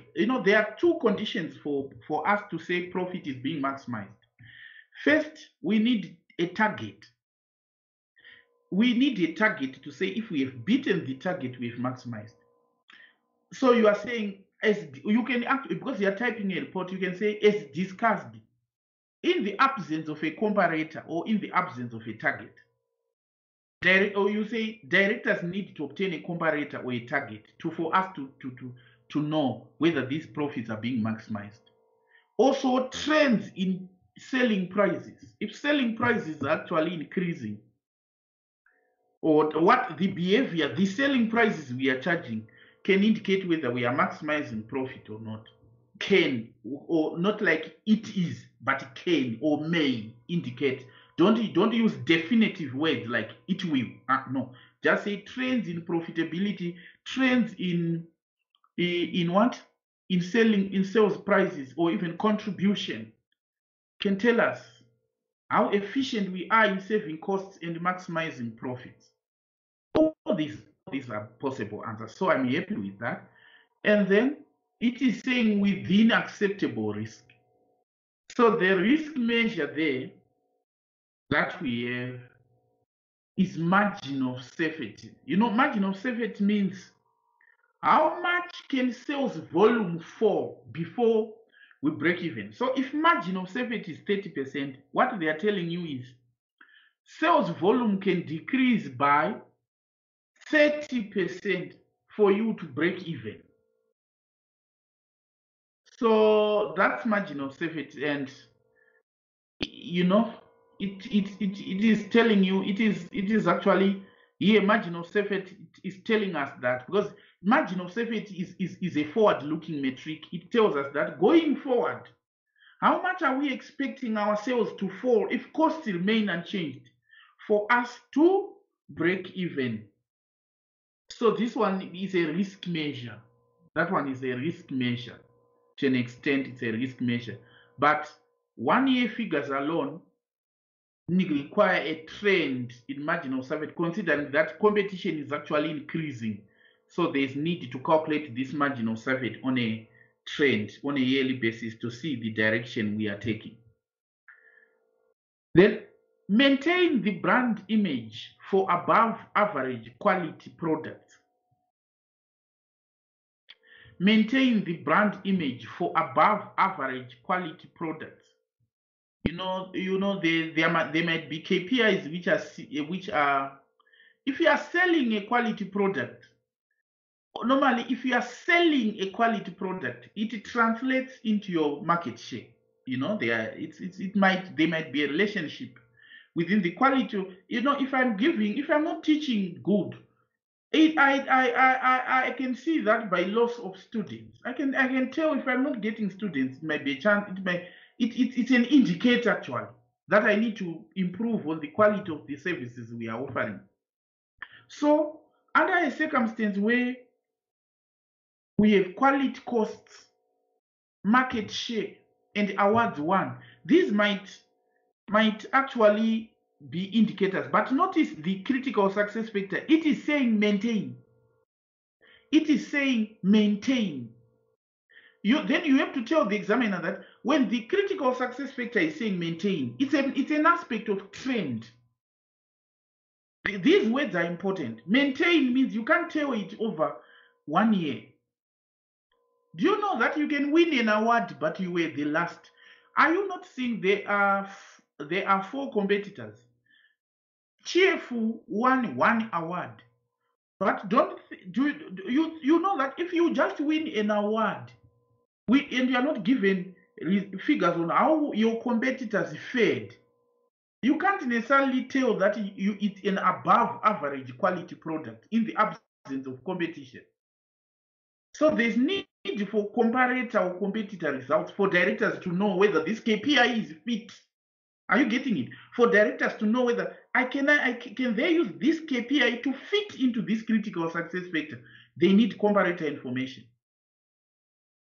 Another issue is quality costs. Though quality costs may indicate what we are doing in terms of quality, but quality costs, they need to be categorized into their component costs. You know that? You know, imagine if I pay a fine of 10 million and you train your employees for 2 million, and then we call those quality costs, but you know, my costs are external failure costs. 10 million was a fine or penalty, but you just spent 2 million to train your employees. Now, if we are just using quality costs in absolute figures, they are of little use, because it would appear as if I am spending more on quality, yet what I did was a penalty. So going forward, it's like I may run short of cash, I may strain my liquidity because of this fine, I may end up closing. But you spent little, it was just 2 million, but it was for training of your employees. So quality costs in absolute terms, they don't mean much. You are telling directors that if you want to maintain above average quality products, using quality costs alone in absolute totals, they don't mean much. They need to be categorized into their component parts to assess their relative importance. Are we together? So I have spoken market share, awards, and stuff, and quality costs. You know, that's what, you know, these reasonings are reasonings which make this subject advanced performance management subject. These are the actual reason why the subject is called advanced performance management. If a person who evaluates performance at advanced level doesn't take things at face value, to say awards won. So awards won, they are saying maintain brand image for above average. Why are you leaving other words unread? Read every word you tell. They are saying maintain brand image for above average products. So if you say awards won, yes, we can win award and it has got connotations on quality. But are we saying it's above? Are we saying we are maintaining? This would require trends. You are telling directors, otherwise directors may not establish trend and using this KPI without a comparator. They require trends, or because it's a competitive marketplace, we need to know comparator data. If they are just expanding on quality costs and stuff, and thinking that the higher amount of quality costs means we are doing more quality, tell them that, look, quality costs, for us to say this is sustainable in maintaining, it depends on which aspect of quality costs are we spending the money on. Are we spending the money on internal failure costs, external failure costs, appraisal prevention costs? This is what is needed. We need total breakdown of quality costs for us to evaluate relative importance of their component parts. You tell directors that. Now, if you see such a question, you then say, I ask you a simple question. Were quality costs examined in today's exam? You say no. I say there was no quality cost. If it was there, say I was going to get it right. You know, quality cost is in check. Yet you are having this, you know, when you are answering like the way I'm saying, you be what is called signaling your virtue to the examiner. That is, these points are known as virtue signaling. You know, the examiner will begin to know that even if I had asked the question on quality costs, separate question, this student was going to get it right. The examiner will know. Already this examiner is profiling your virtue to this particular exam. The examiner already knows that this student knows. But in your knowing, you are applying. Why, you may say, can you tell us where have you applied on quality cost? Because they are given as totals. They are saying total quality cost. Total is of little use to the director unless it is analyzed into its 4 component parts. That's I have applied, because in the case they are saying total. So I'm now demystifying that. Can we really drive the company using total quality costs, or they are of different relative importance? That's the application I'm talking about.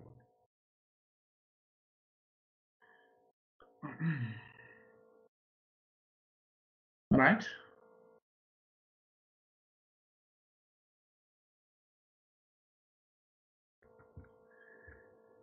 Then the other part is saying, assess the extent to which the suggested KPIs would be suitable for planning rather than controlling.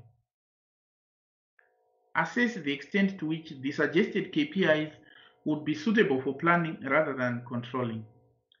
I want you to make use of the chat feature and tell me what is a controlling KPI, what is a planning KPI. So you say controlling. Can you even separate with commas? To say a controlling KPI, write something, comma, planning KPI. Before we come to the question, just answer me on those two. What do we mean really when you're saying KPIs? These are planning KPIs, these are controlling KPIs. What do we mean? Can you type, guys? No, today, as I said, we are just doing it together. We are doing you are doing it with your say. What do we mean?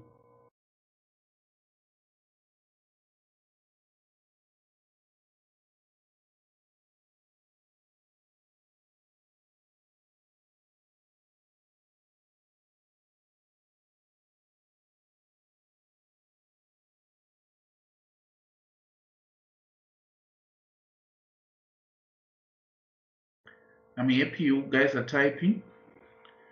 Suppose you just want to tell your neighbor that this is a planning KPI. What do we mean by that?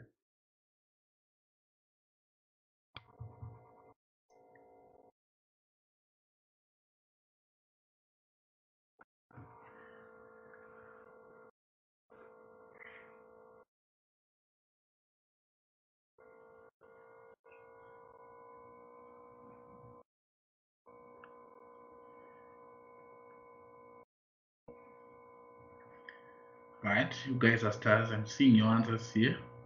Continue typing.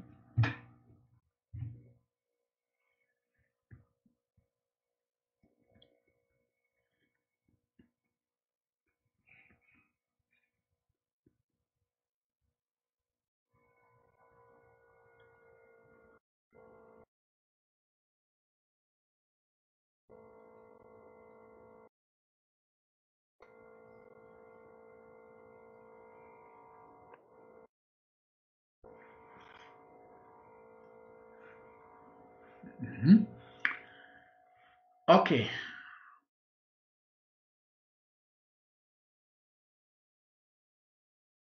Right. Now, Rosient guide, you may press enter. Okay, fine.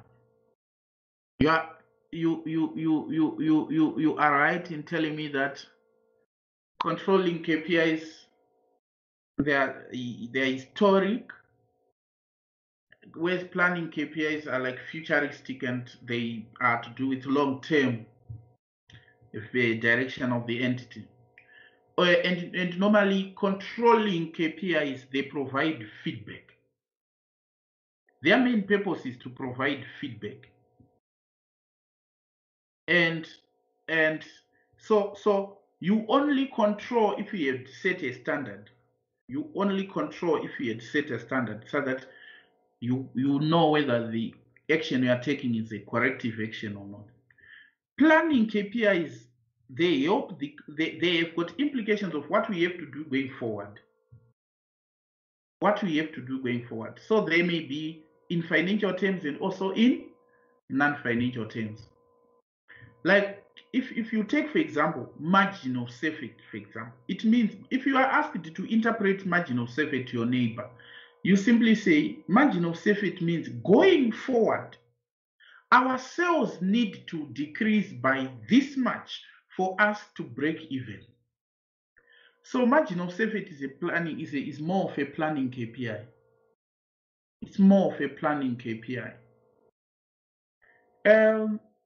You know, awards one, that one is also planning. KPIs are about putting in place measures so that we deliver future success.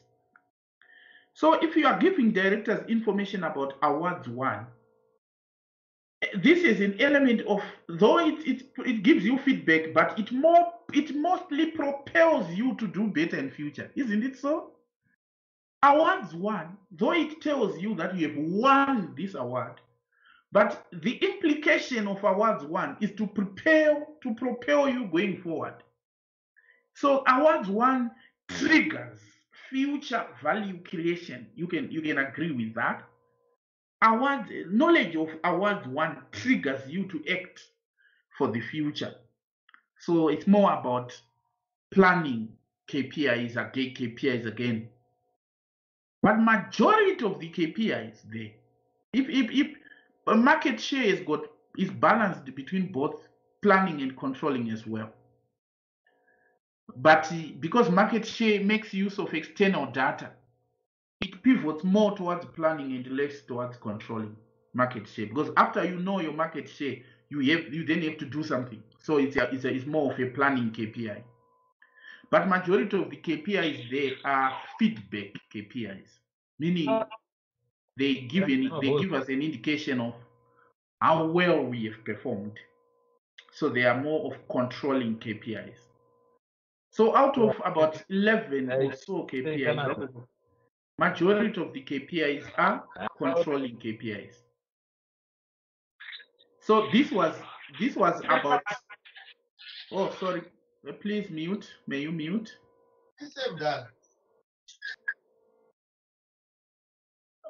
Right. This person who is saying really saying that ukubvunza sei vari bhosha is right. So I'm seeing here quite a lot. They just joined, but they are not live. It's not fair. And all these are not live. I trust you are all intending to play the video, which is the beauty of online learning anyway. The beauty of online learning is that the video will be available, so I don't to a large extent complain. All right. So are you not seeing these are called performance measurement systems? You know, these questions are the same paper in, paper out, but the animal changes its color. In one question, it comes and says balance the scorecard, you know. In another question, it comes and says performance pyramid. In another question, it comes and says building blocks. Clearly, they are simply saying your KPIs, are they sufficient to drive your company forward? Isn't it so in final analysis? If someone is saying balance the scorecard, he's simply asking you your KPIs to be balanced between financial and non-financial, planning and controlling. It's the same. Building blocks, we are also being told that we have to look at dimensions, the rewards, and all this is about achieving our critical success factors. Performance pyramid, we are also being told about how we can excel at operational level, is tactical to deliver our strategic goals. Either way, you are being asked the same question, but the context then changes depending on the scenario you are given. But these are actually the same questions. APM never changes. But case study, the cases in the end, they do change. You have to close your eyes and say, my say told me that I should not write a point devoid of the scenario. I'm not answering APM. That is key. Okay. Then next question is, now as I said, these questions were just selected. Zones. Now let me read Zone's question. Zones is an overnight parcel delivery is an overnight parcel delivery business. Since it was founded by the current CEO, it has grown rapidly due to a boom in online shopping. It has grown rapidly due to a boom in online shopping. It now operates 1,000 delivery vehicles of different sizes.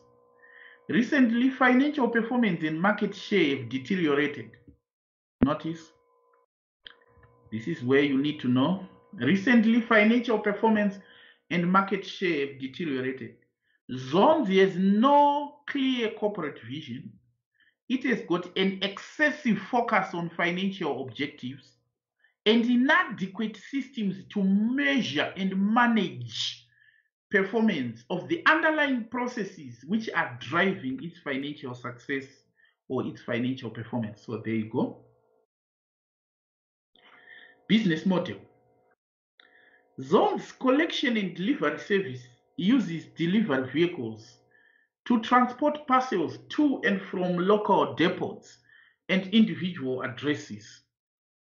The vehicles may also pick up parcels from the addresses to which they deliver, so they can deliver parcel and pick another parcel as well. Each time the vehicle calls to pick up or to deliver parcel is known as a stop, and the time of the day for which the stop is booked, the time of the day for each stop is booked in advance.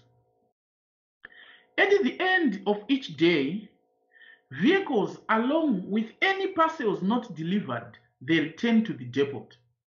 Regardless of who pays for the service, Zones regards anyone to whom it delivers or from whom it picks up parcels as a customer. In the long term, the requirements of both of these groups are for a competitively priced, reliable, and flexible service to be similar. So in other words, you have that. Customers actually, they need these things. They just need competitively priced, reliable, and flexible delivery service. Now, performance improvement proposals. The CEO believes that reductions in customer satisfaction and flexibility caused by a decline in operational performance may have led to recent deterioration in performance and in financial performance and market share. It has been suggested that Zones use the Lynch Cross performance pyramid in Appendix 1 to reverse this deterioration. So they want to use performance pyramid to reverse this deterioration and come up with operational new KPIs for measuring operational performance.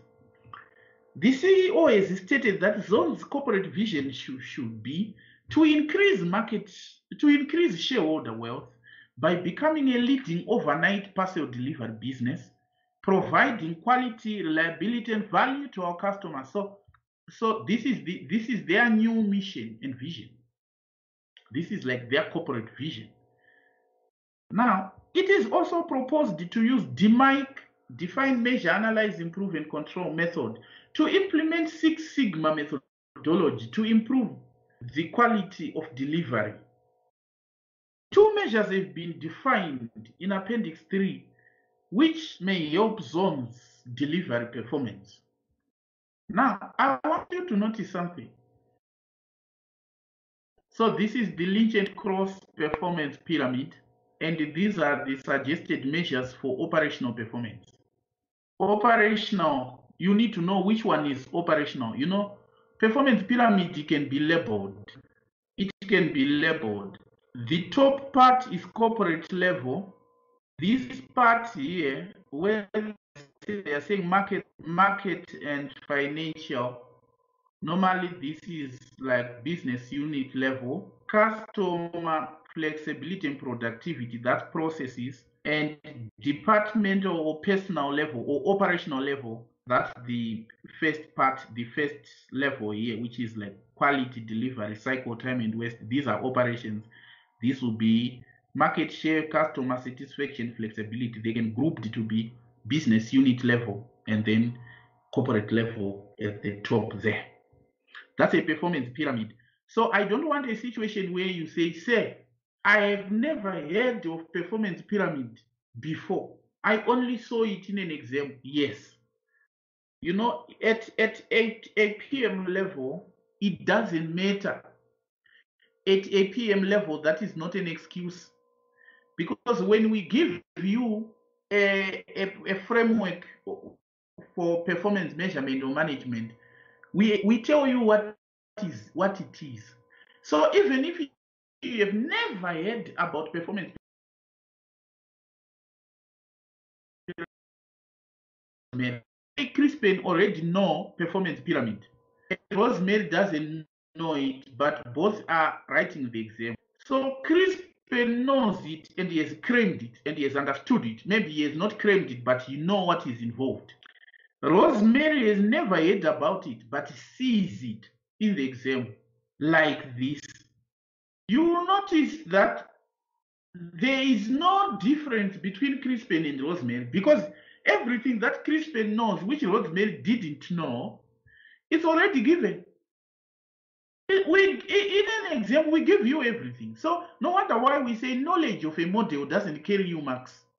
To say, you can't scratch your head and say, by the way, performance pyramid, what does it include? It includes delivery, cycle time, waste, quality, customer satisfaction. No, you are actually wasting your time on things which do not matter because in the exam you. So imagine you were already taking up your memory space of your mind by trying to draw a pyramid which will simply give you in the exam. So why were you bothering yourself? So they now have these two suggested measures, actually three. They are saying they now have measures of operational performance. Operational means this level here. So these measures, they apply at operational level, at that level.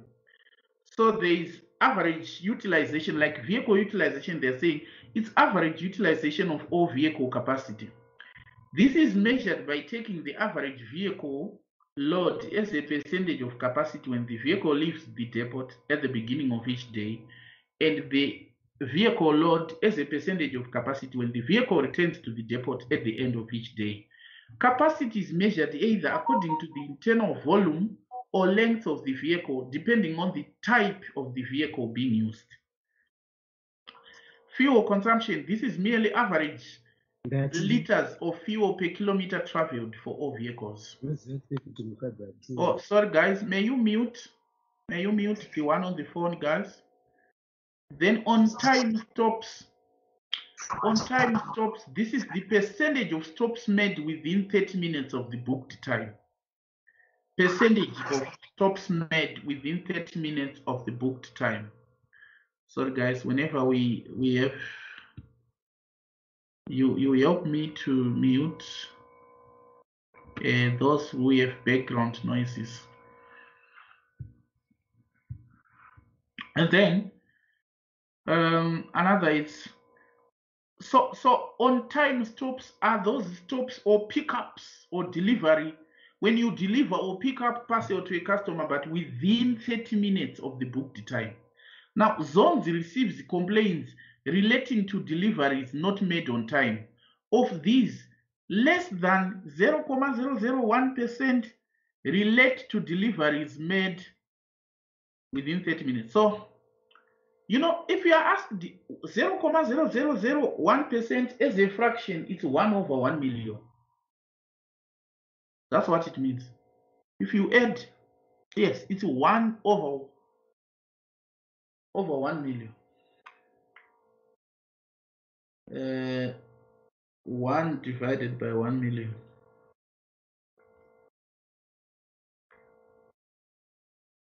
Yes. It's actually 0.0001%.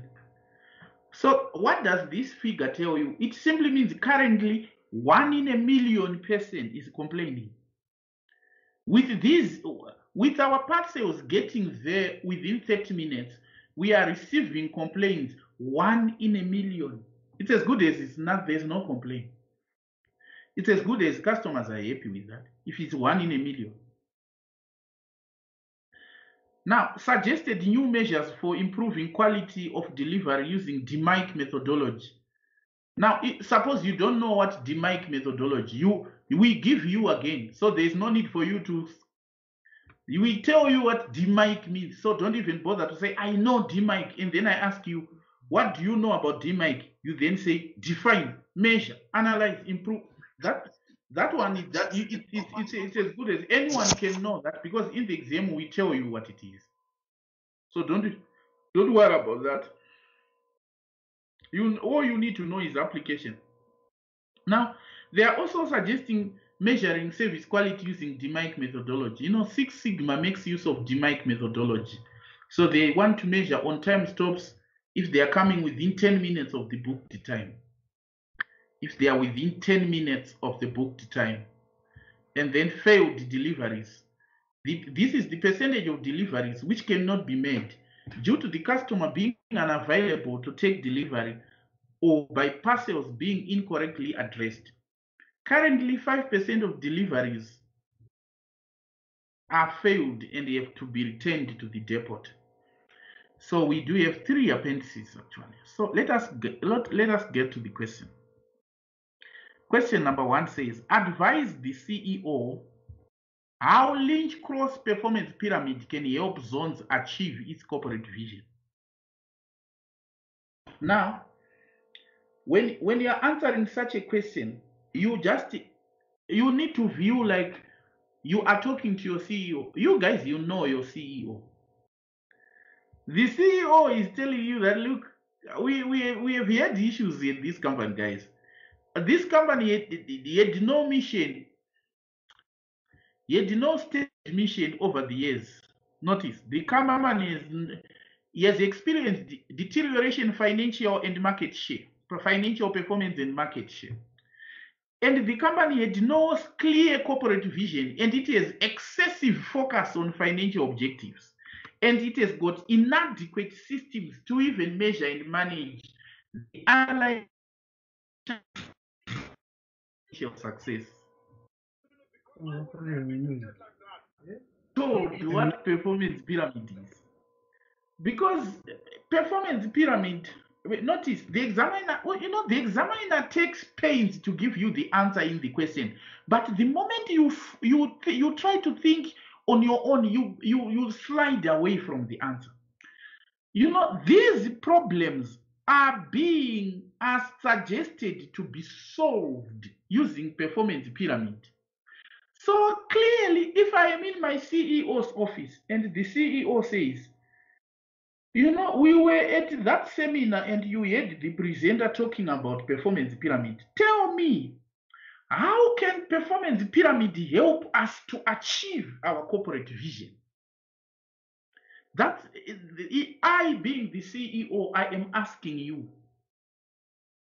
I am not asking you what a performance pyramid is.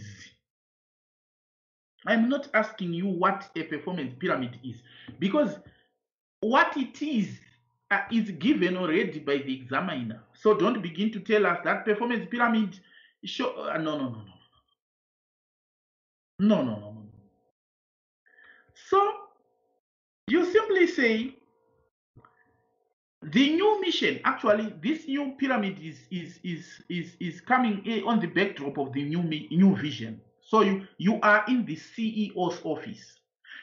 Relax. Tell your CEO. Don't tell ACCA. Tell your CEO to say the new vision for our company is to increase shareholder wealth by becoming leading overnight parcel delivery business, providing quality, reliability, and value for our customers. This is the new vision. The performance pyramid then tells us how this vision is achieved by breaking it into business unit targets and operational targets. In other words, the vision cascades downwards from the pyramid. And, the performance metrics to be done, or the targets, they are set upwards. Or performance, it escalates upwards, whereas the corporate vision cascades downwards. Not having a performance pyramid has resulted in us having a deteriorating financial performance and market share. They have deteriorated. Now, the performance pyramid will be helpful because it provides us with a platform to measure, with platform to have systems, adequate systems, to measure and manage performance of the underlying processes which drive financial success. In other words, performance pyramid views financial performance and market share as results. It views market share and financial performance as results. And therefore, it helps us to understand what is it that as a company we need to do at operational and business unit level to achieve those results. In other words, the processes which underlie success. Customers, regardless of whether of the generic nature of our customers, they require, you come here, our customers require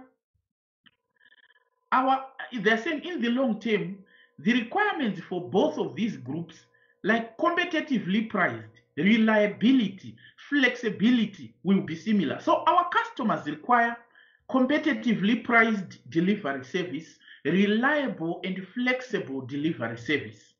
Now, these will need then to be embedded in the performance measurement system, and the performance pyramid will help us do the same. There are measures of flexibility at business unit level. There is measure of flexibility which will address the requirements of our customers. Our customers, they need competitively priced. So if we reduce waste and improve on quality and delivery, this waste reduction will result in productivity. We will be utilizing more the resources we have. And the efficiencies associated with productivity will actually result in financial success, thereby reversing the recent trends which we have suffered, leading to us reaching our corporate vision. On the other hand, delivery and quality of our delivery parcels, they result in customer satisfaction. And if we are flexible enough, as this is the demand of customers, it will enable us to achieve our market goals and ultimately achieve our vision. Are you not seeing? It's like I have a pen and my CEO is sitting across the desk, and the pyramid is on a piece of paper. The CEO has given me the vision. I am telling the CEO how each part of the pyramid helps us to achieve the vision. It's like I'm being practical. Can you note that? Please, can you note that? I am not like busy explaining to the CEO what the pyramid is. I am explaining to the CEO how we can use the pyramid to achieve our vision. So when I'm explaining to the CEO, it is important to bring to the attention of the CEO the context or the current or recent events that we are facing, or the challenges which are peculiar to our company, which have necessitated as the need for this pyramid, and how this pyramid is going to solve that. That is how a pyramid can help zones. It's not like how you can use a pyramid. It's how pyramid can help zones. So you need, because they are saying how pyramid can help zones, you need to tell the CEO zones specific information which will be addressed by the pyramid. Okay. Next.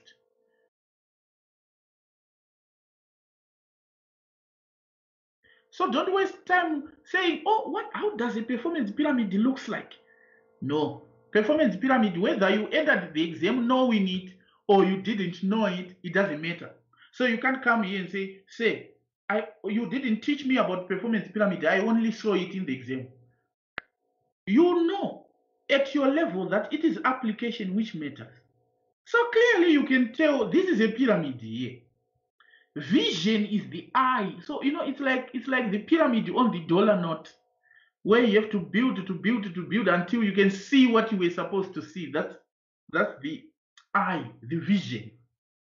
So clearly you build it from above. You grow up. Your performance feeds upwards the pyramid, whereas targets cascades downwards the pyramid. That's the long and short of it. And you can see that it has got internal efficiencies like cycle time and waste. These are internal efficiencies. And it has got external effectiveness like quality and delivery. So there's external effectiveness and internal efficiencies. Now, notice I'm no longer answering the question. I'm now explaining the pyramid, but that was not the part of the question. The part of the question I've answered already. Okay. Like if you improve on cycle time and waste, you do it right on flexibility and productivity, and this will feed to your financial success. Quality and delivery will result in customer satisfaction and address your market concerns. Ultimately, this will result in the achievement of corporate vision. Okay. Now, the other point is, the other part of the question says,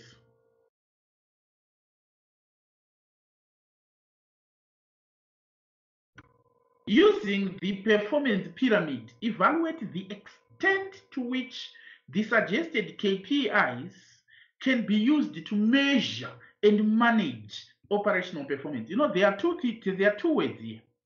They can be used to measure and manage. Do you really know the distinction between the two? Evaluate whether these two, the suggested KPIs, can be used to measure and manage not strategic but operational performance at zones. So you need to know what is operational performance. For you to answer this question, you need to know what is operational performance. On this one you have to relax, because this part of the question guide, Crispin, this part of the question, you can't read it in any textbook. No, you can only have to listen to yourself as I'm applying what I know to the scenario. You can only apply to answer this question. Not like you can say, I need to go to a textbook and read the performance pyramid, because whatever you read there, it cannot be asked in this question. So what is required is don't have this issue of saying, I have never heard of building blocks, I'm seeing it in an exam, because we tell you what it is in the exam. All you have to tell us now is to apply it. The gist of the question is simply saying, can the suggested KPIs measure operational performance? So all you have to do is to come to the pyramid. Now, notice, this is Appendix 2. How many suggested KPIs do we have? There are 3. Vehicle utilization 1, fuel consumption 2, on time stops 3. So these are the 3 and 9 marks, meaning you are going to tell us information which is enough for 3 marks on each. Don't overdo it. Information which is 3 marks for each. So they are saying these 3 are being used to measure operational performance. I told you that the first line here is what is called operational level. This is what we are just looking for. So you need to know which ones are these things measuring. So you need to tell us what is it at operational performance that this is measuring. For example, tell me at operational performance, what is vehicle utilization measuring? At operational performance, what is vehicle utilization measuring? Type on the chat feature. I want you to type, tell me what vehicle utilization is measuring, fuel consumption is measuring, on time stops is measuring. You type this and say it is measuring this, this it is measuring this, this it is measuring this. Can you do that?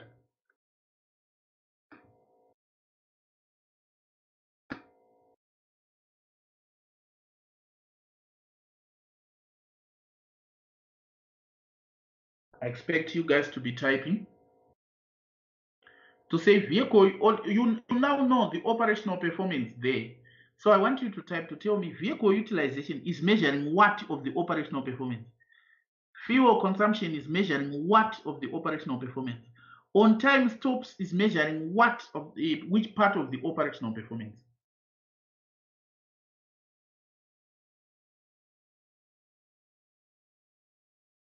Continue typing.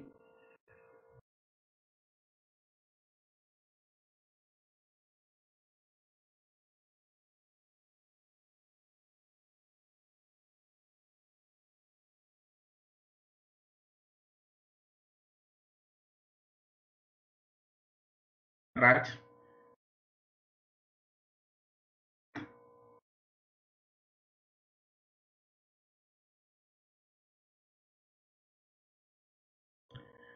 Right. Let me check what I've got. Oh, you guys are stars.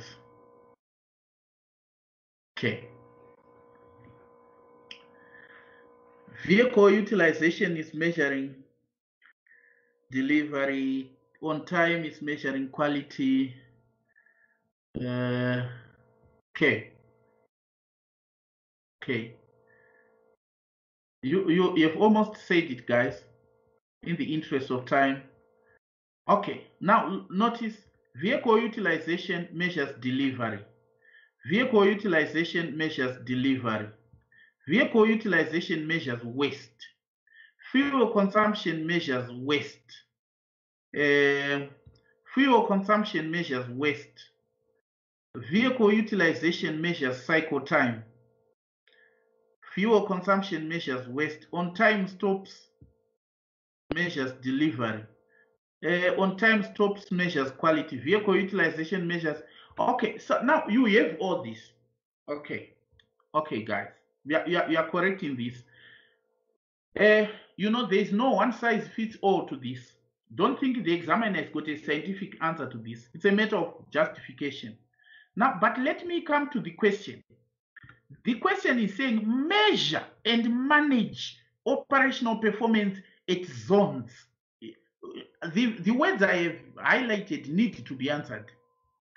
So you'll be telling the examiner that there is measure and there is manage. There is measure and there is manage. Now, most students, you focus your answer on measure. You ignore manage. So as you say, I need to tell you that your subject is not only performance management, it's also performance measurement. You measure and then manage. Now, when you are saying management, we are saying the system you put in place for measurement, is it manageable?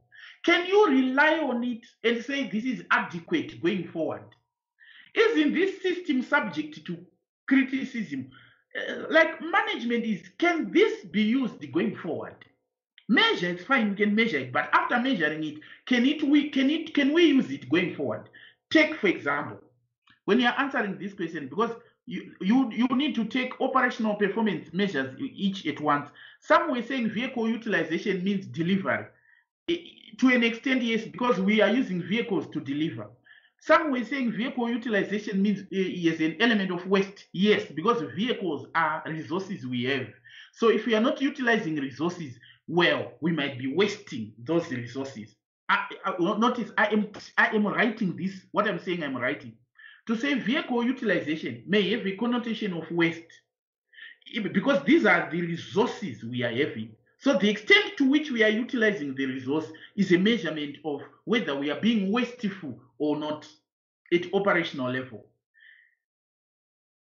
When I have said that, I have addressed measurement part, but I have not addressed management part. So it is the management part that you should pay attention now. Management is now saying the system we are using to measure, is it feasible? No wonder why there is question which is saying evaluation. And this one, you don't get it in a textbook. All you have to do is to listen and relax. Now, description. Vehicle utilization for all vehicle capacity. This is measured by taking average of vehicle load as a percentage of total of capacity when the vehicle leaves in the beginning of each day, and a vehicle load as a percentage of capacity when the vehicle returns at the end of each day. Capacity is measured according to either internal volume of the vehicle or length of the vehicle, depending on the type of the vehicle being used. You know what? When things are expressed in English, they look nice. When things are expressed in, English at times it gives some of the things platitudes where things are not good. What they are saying, Rosemary, is they are saying they have got trucks and they want to measure vehicle utilization. But here is how they are doing it. They say if the vehicle is leaving the gate at the boom gate, they measure the contents or the capacity of the vehicle it has as a percentage of what it can carry. And when the vehicle is coming in, they measure the percentage of the load it has as a percentage of what it can carry, and they call that they have utilized the vehicle. But are you noticing that there is an error in that measurement? You may say, where is the error? If a vehicle departs empty and goes to Norton and carry load from Norton to Blawayo and comes back empty, they will say it has zero capacity at the beginning, it has zero capacity at the end. So with this method of measurement, the driver is said to have wasted the truck, yet the driver got left empty, picked delivery Norton, delivered Blawayo, and brought the truck empty. According to this measurement, they are simply saying when it is leaving, what it is carrying as a percentage of its capacity. To this driver, they will say zero. When it is coming, what is it carrying as a percentage of its capacity? To this driver, they again say zero. So they will say the truck was never used. But suppose there is another person who is driving the truck and you take the truck loaded in the garage, it is loaded 30 tons. So they will say 100% utilization. And there is a breakdown along Workington there. The truck has a breakdown and you bring it back to the garage. They will again say it was utilized 100% when it went out and when it came in, yet it did not deliver the load anyway because of their system of measurement. But if the truck left empty, picked the load in Marondera, delivered it in Toko, and got back to the garage empty, they will say it wasn't utilized. This aspect of understanding now, Crispin, is what is called performance management, not measurement this time. This is now management, meaning we need vehicle utilization as a measure. Yes, we need it because it addresses wastage, it addresses what? But is the how we are going about it manageable? Is it sustainable to have it as a system going forward? Can you give me feedback that say I've noted it? The answer is hidden. The answer is hidden in the manner in which the points are given. Because otherwise you may think I need to read textbooks on performance pyramid. Yet you are getting the answer is hidden there. It's actually hidden. Yes. So are you not see? So you'd notice the reason why we could pick up the answer there is because we read it slowly. So notice, Crispin, this understanding now makes no difference whether you got into the exam knowing performance pyramid or you didn't. It makes no difference. Even if I didn't know what performance pyramid is, I could still function. If I'm told how they are measuring it, is this manageable going forward? Meaning, can we really pay bonus to people? A person who takes the truck empty and brings it empty whilst there was intermittent deliveries in between, such a person is said to have wasted the vehicle because of this measurement. Such a person will not get bonus. In other words, it's not manageable. No wonder why we say to measure and to manage operational performance. Make sure you address both parts of the question. Next, it's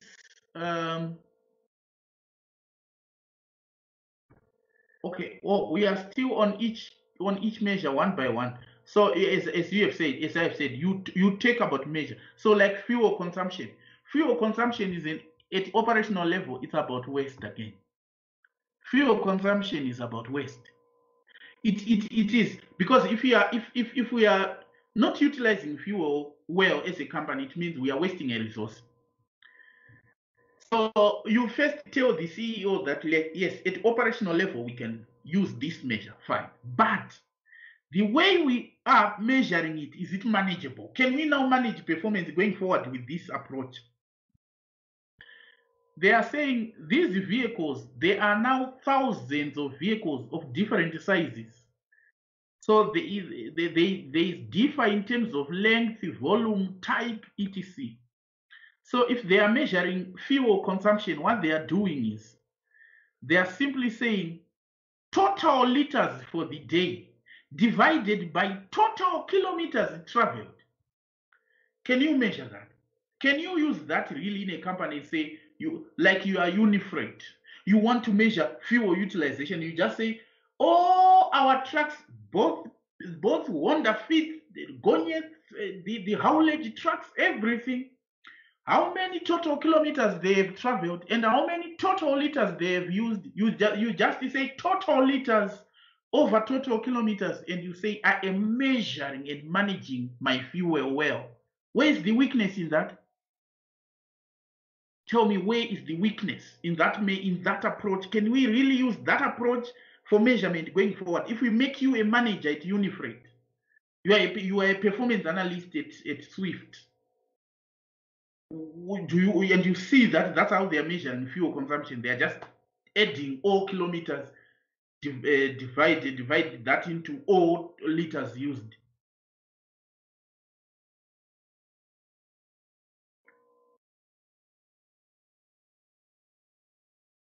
Each vehicle has got different fuel capacity.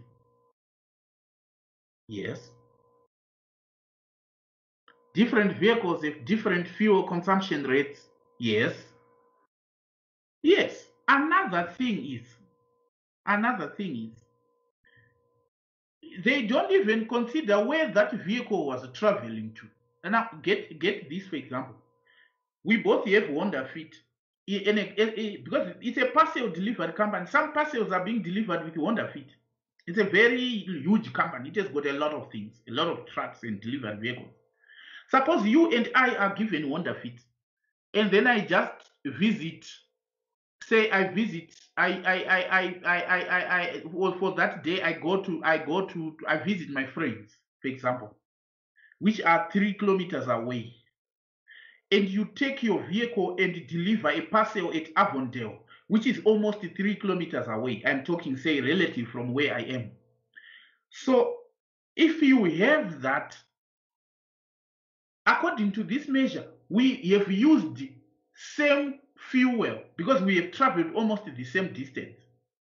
So according to this measure, we have performed well, you and I.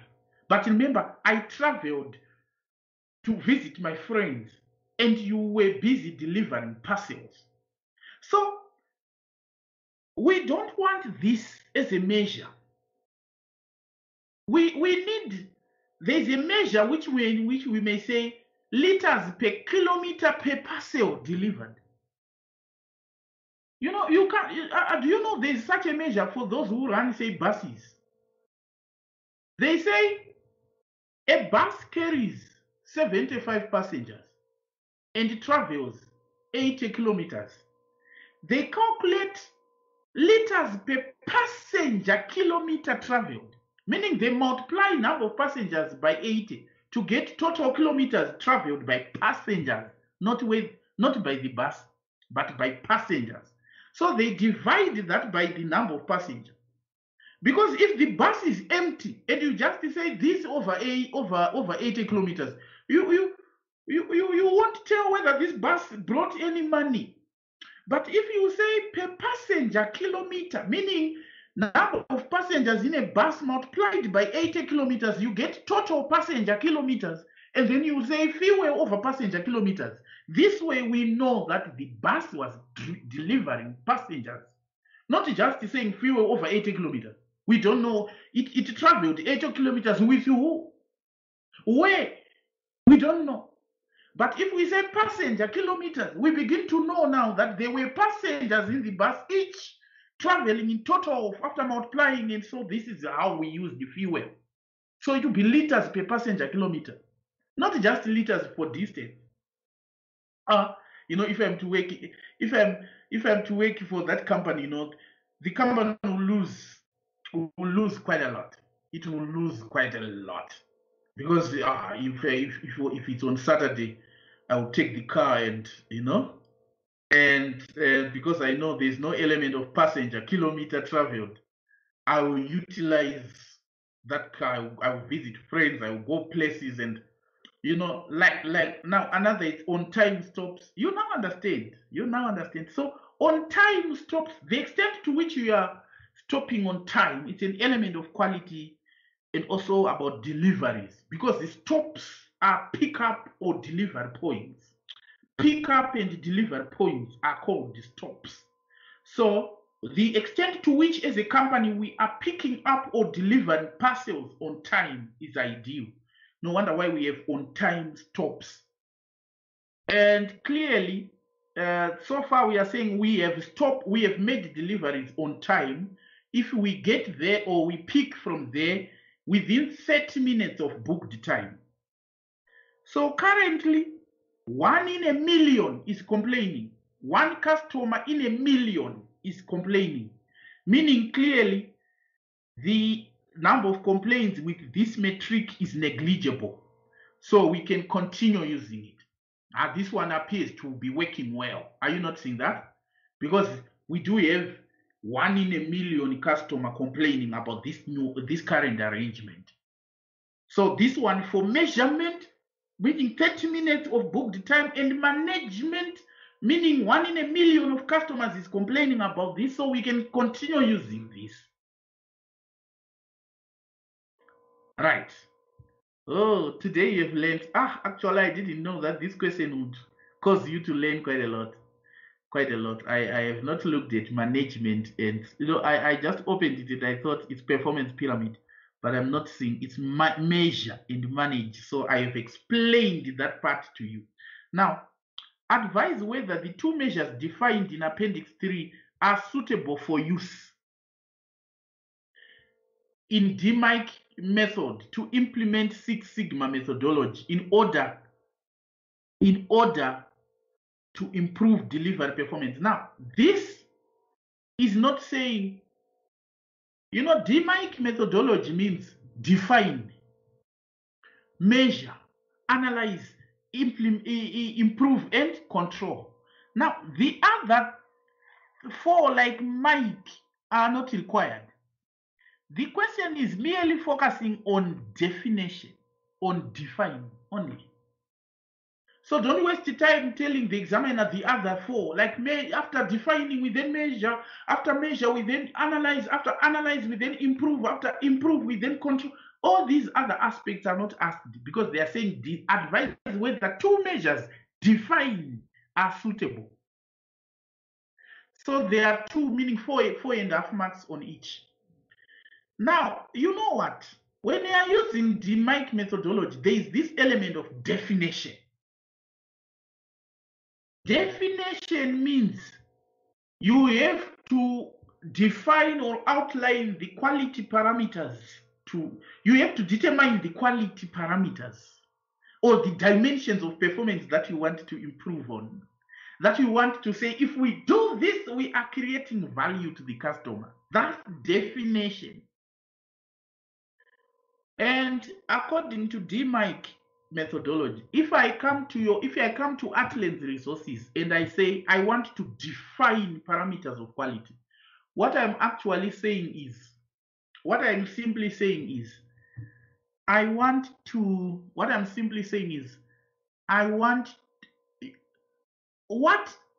you need to define is what customers are currently complaining about.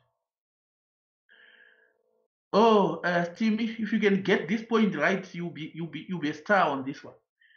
If you come to Atlantis and you want to improve, to find ways where you can define quality parameters, all you have to do is to attend to complaint register.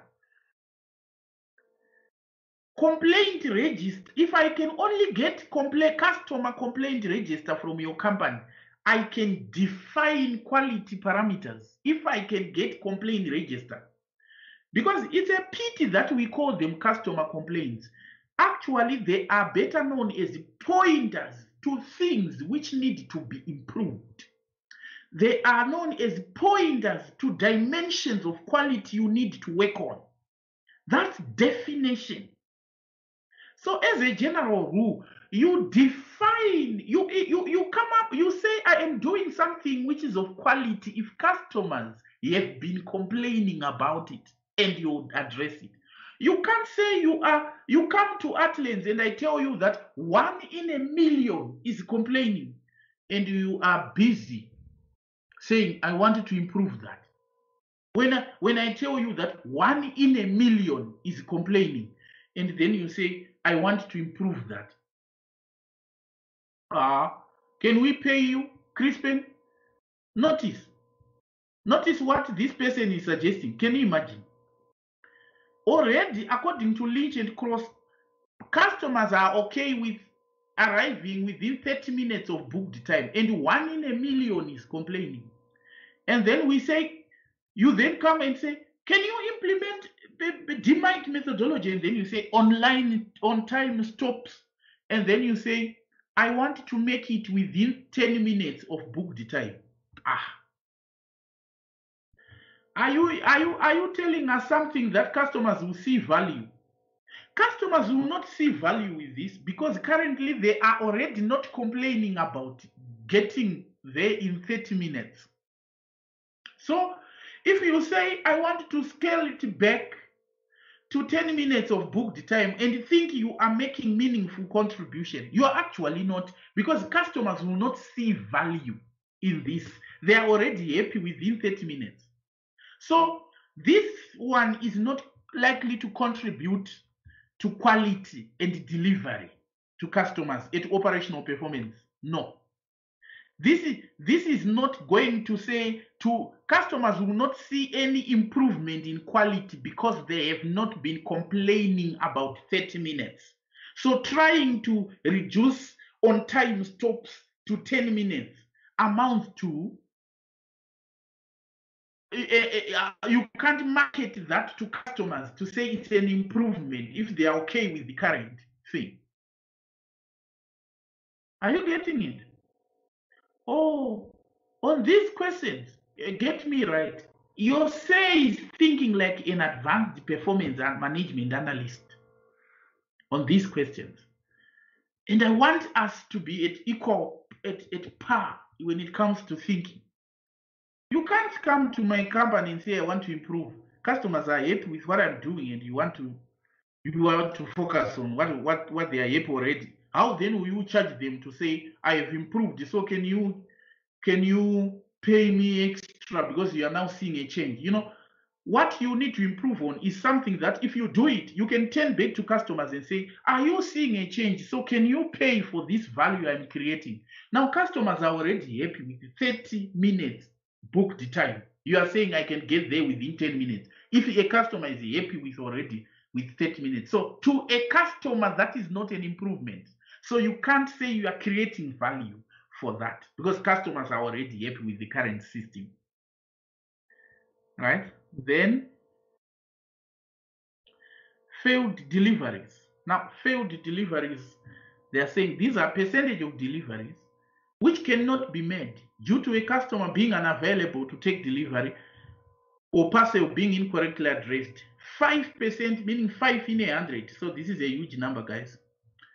5 in 100 parcels are failed deliveries. So you have to tell the examiner that, look, failed deliveries are an element of waste. So failed deliveries, they have an element of waste and they have a connotation of quality. Because if we incorrectly address a parcel, if it is attributable that if it is attributed to our fault, clearly we are not creating value to the customer. Even if the customer gave us false addresses or incorrect address, we don't have mechanisms in place to check the adequacy of the correctness of the address before we depart. So failed delivery, it caused by either the customer gave us a wrong address or we quoted the wrong address. Either way, the fault is ours. Because we should be able to put in place mechanisms to ensure that we check deliveries before we depart. So if we are now returning deliveries to the depot, it's wastage and customers are dissatisfied as a result. So we are failing on delivery and quality. And currently, 5 in 100 customer deliveries are failed deliveries. So clearly corrective action must be taken. So there is need for us to implement DMAIC methodology on that one. Meaning there's need to now have measurement systems in place and improve on failed deliveries. All right, you know what? This is like, it was a full question paper, but we couldn't finish it on time. This paper was about calculating and measuring. The question is about calculating and using league tables.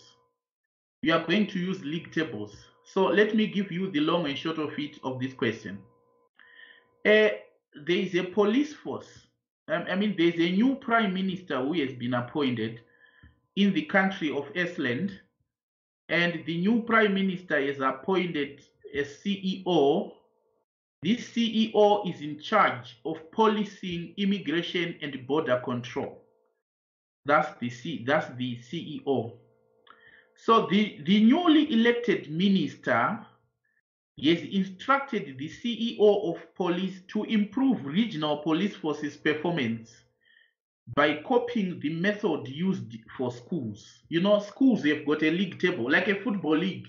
You know, we have league tables for schools, like Group A school, League A school, League B schools, where we rank schools from first to the last. In a recent initiative by Schools Ministry, league table for hundreds of schools in Iceland was created, showing the best and worst in terms of examination performance only. Right. Allow me not to read the entire question, but to explain to you what league tables are. Allow me to explain the league tables. Yes, the deal. League table is a form of benchmarking. We all have league tables like football league. I am a staunch supporter of Arsenal, though it gives me BP and stuff, but it's somewhere on the league. And Manchester United supporters, notwithstanding the remarkable disappointment you suffered yesterday, but you appreciate the league tables. So you can have league tables for schools, you can have league tables for football teams, you can have league tables for quite a lot. Now, in this particular case, the minister is trying to copy league table for a school and try to implement league table for police force. So in what way then can we use league table to achieve the goals of the police force? It depends on what are the objectives of the police force. And are those objectives remember, by objectives of the police force, we are saying critical success factors for the police force. These are the objectives. What is this that the police force is to be known for? So the police force is to be known for value for money and public safety. If this is what the police force is to be known for, value for money in policing, public safety in society, and stuff, physical and legal safety, fine. How then can we use league tables to measure performance of police force? Number one, each objective in the police force should be accommodated by an appropriate measure in the league table. So when you're evaluating league table, you have to check, are these measures in the league tables consistent with what we are expecting in the police force? So if the league tables ignore, for example, value for money, it means they can't be used really as a benchmark to measure the performance of police force. Another thing is objectives, they don't have what is called equal weighting. I told you, critical success factors don't have equal weighting. You can't measure performance of a school by saying pass rates have equal weighting to the friendliness at the school. Suppose you are constructing league table, you can say at this school there is a high pass rate. It has got a score of 0.5 in terms of weight, and friendliness has a score of 0.5. No. Clearly, pass rate is more important than the number of friends our children have at a school. So the weighting of the elements in the league table need to be addressed. Another issue is the metrics in the league table. Remember, league tables are targets. League tables, actually, they are benchmarks, but in final analysis, they are targets we have. You need to understand that for us to use league tables, the targets or metrics in the league table should be owned. In other words, should be based on variables which are controllable by teachers. If teachers begin to realize that, oh, we have got league tables, but it's full of things that we don't control, what teachers do, they then go to teachers trade union. And what do? They begin to downplay the league table. You begin not to benefit from the league table because it is now demotivating to teachers because it is made up of things which is outside their control. Another issue is, in this particular question, we are told that they are taking a league table for a school and apply it to police force. And for a school, the league table was just based on pass rates only. So we need to understand, are the measures for a police force, for a school, be of such nature that can be adopted to a police force with minor modification? We need to understand that. You get that? And another thing is, league tables, they need it because they are benchmarks. It depends on with who are you benchmarking them with. No wonder why people would say, do you want to find better players of football? They wouldn't say, go to Malawi Football League. No, they don't say that. But isn't it a league table? Have you ever heard of Malawi in football? But they do have their league tables. So the issue is, league tables, for them to be of strategic use, it depends on which really are you talking about the league here. It needs also some imported comparators, like if it's for police force, regional police force, league tables for South African police force. But of course, with the crime in South Africa, that's another issue also. Suppose you want league tables, you need to not to just localize your comparators, but as well for it to be strategic, like for a nation, you might as well need international league tables. Depending on the mission. If the mission is for police force is to keep this country safe, so that international visitors and even local citizens are safe, how would you attract international visitors if you are localizing your league tables? Compare your league tables with how British police is policing its citizens. Compare your league tables with what other recognized league forces are comparing league tables. Okay, I've already told you the long and short of the answer because of time. What else can I say? You know, I had said my remarks. I had made my prayer in the initial part of this. This is our last lecture for this particular session. I don't wish you good luck. I know you are going to pass. You may say, why is it? You know, because you have been God's project. You have been God's project from the beginning, and it is His will, and He is pleased when His children prosper. When His children prosper. So I always pray to my Lord and Savior Jesus Christ that He show us a token of His goodness, to the intent that we shall all know, consider, and understand together that there is a God who is pleased in the prosperity of His children.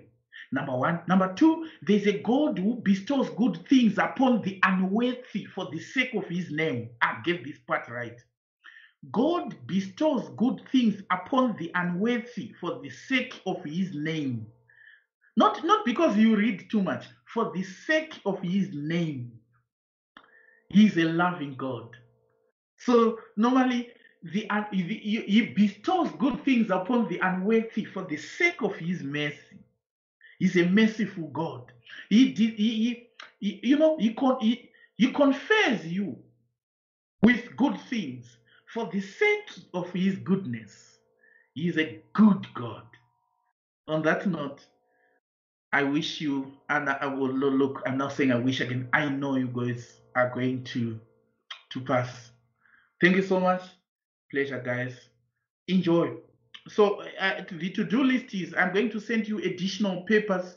All you have to do is to play the video and the 2 or 3 additional papers. I'm going to send them now. You'll see them in the WhatsApp class group. So definitely enjoy and make sure I pass. Make sure I pass. I have a lot of things to say to you that are meant to encourage you, but I'm sure this statement is powerful. He bestows good things upon the unworthy for the sake of His mercy and His name. Not because we have read too much, no, for the sake of His name. No wonder why He said, all glory should be to you. That is the God we serve. And you know, when I got to know about these things, I had never failed the exam. As you say, I can tell you there's no exam that I can write and fail. Why so? When I'm reading, after I have read, I change my language. I don't always say, oh, this time I'm going to pass. Why? Because I have pushed. I have pushed. You know, such a language is a prideful language. It's a language for someone who has got pride. You don't pass because you have read. You don't pass because I. Everything is I. Everything is about myself. Everything is about I. Everything is about I. Nothing is said because God wants me to pass. And you know what? When everything is about I, you are robbing God of His place. And you know how God deals with robbers. Ask Satan, he knows. Ask Satan, he knows. He had an experience with God when he began to rob him of his place. And it was not a pleasant experience. It wasn't a pleasant experience at all. And Satan is a classic case of how God does to those who rob him of his place. How can you say you alone can make it? How? How can you attribute his name to Mr. Mpatsi? How? It's not possible. It's not possible.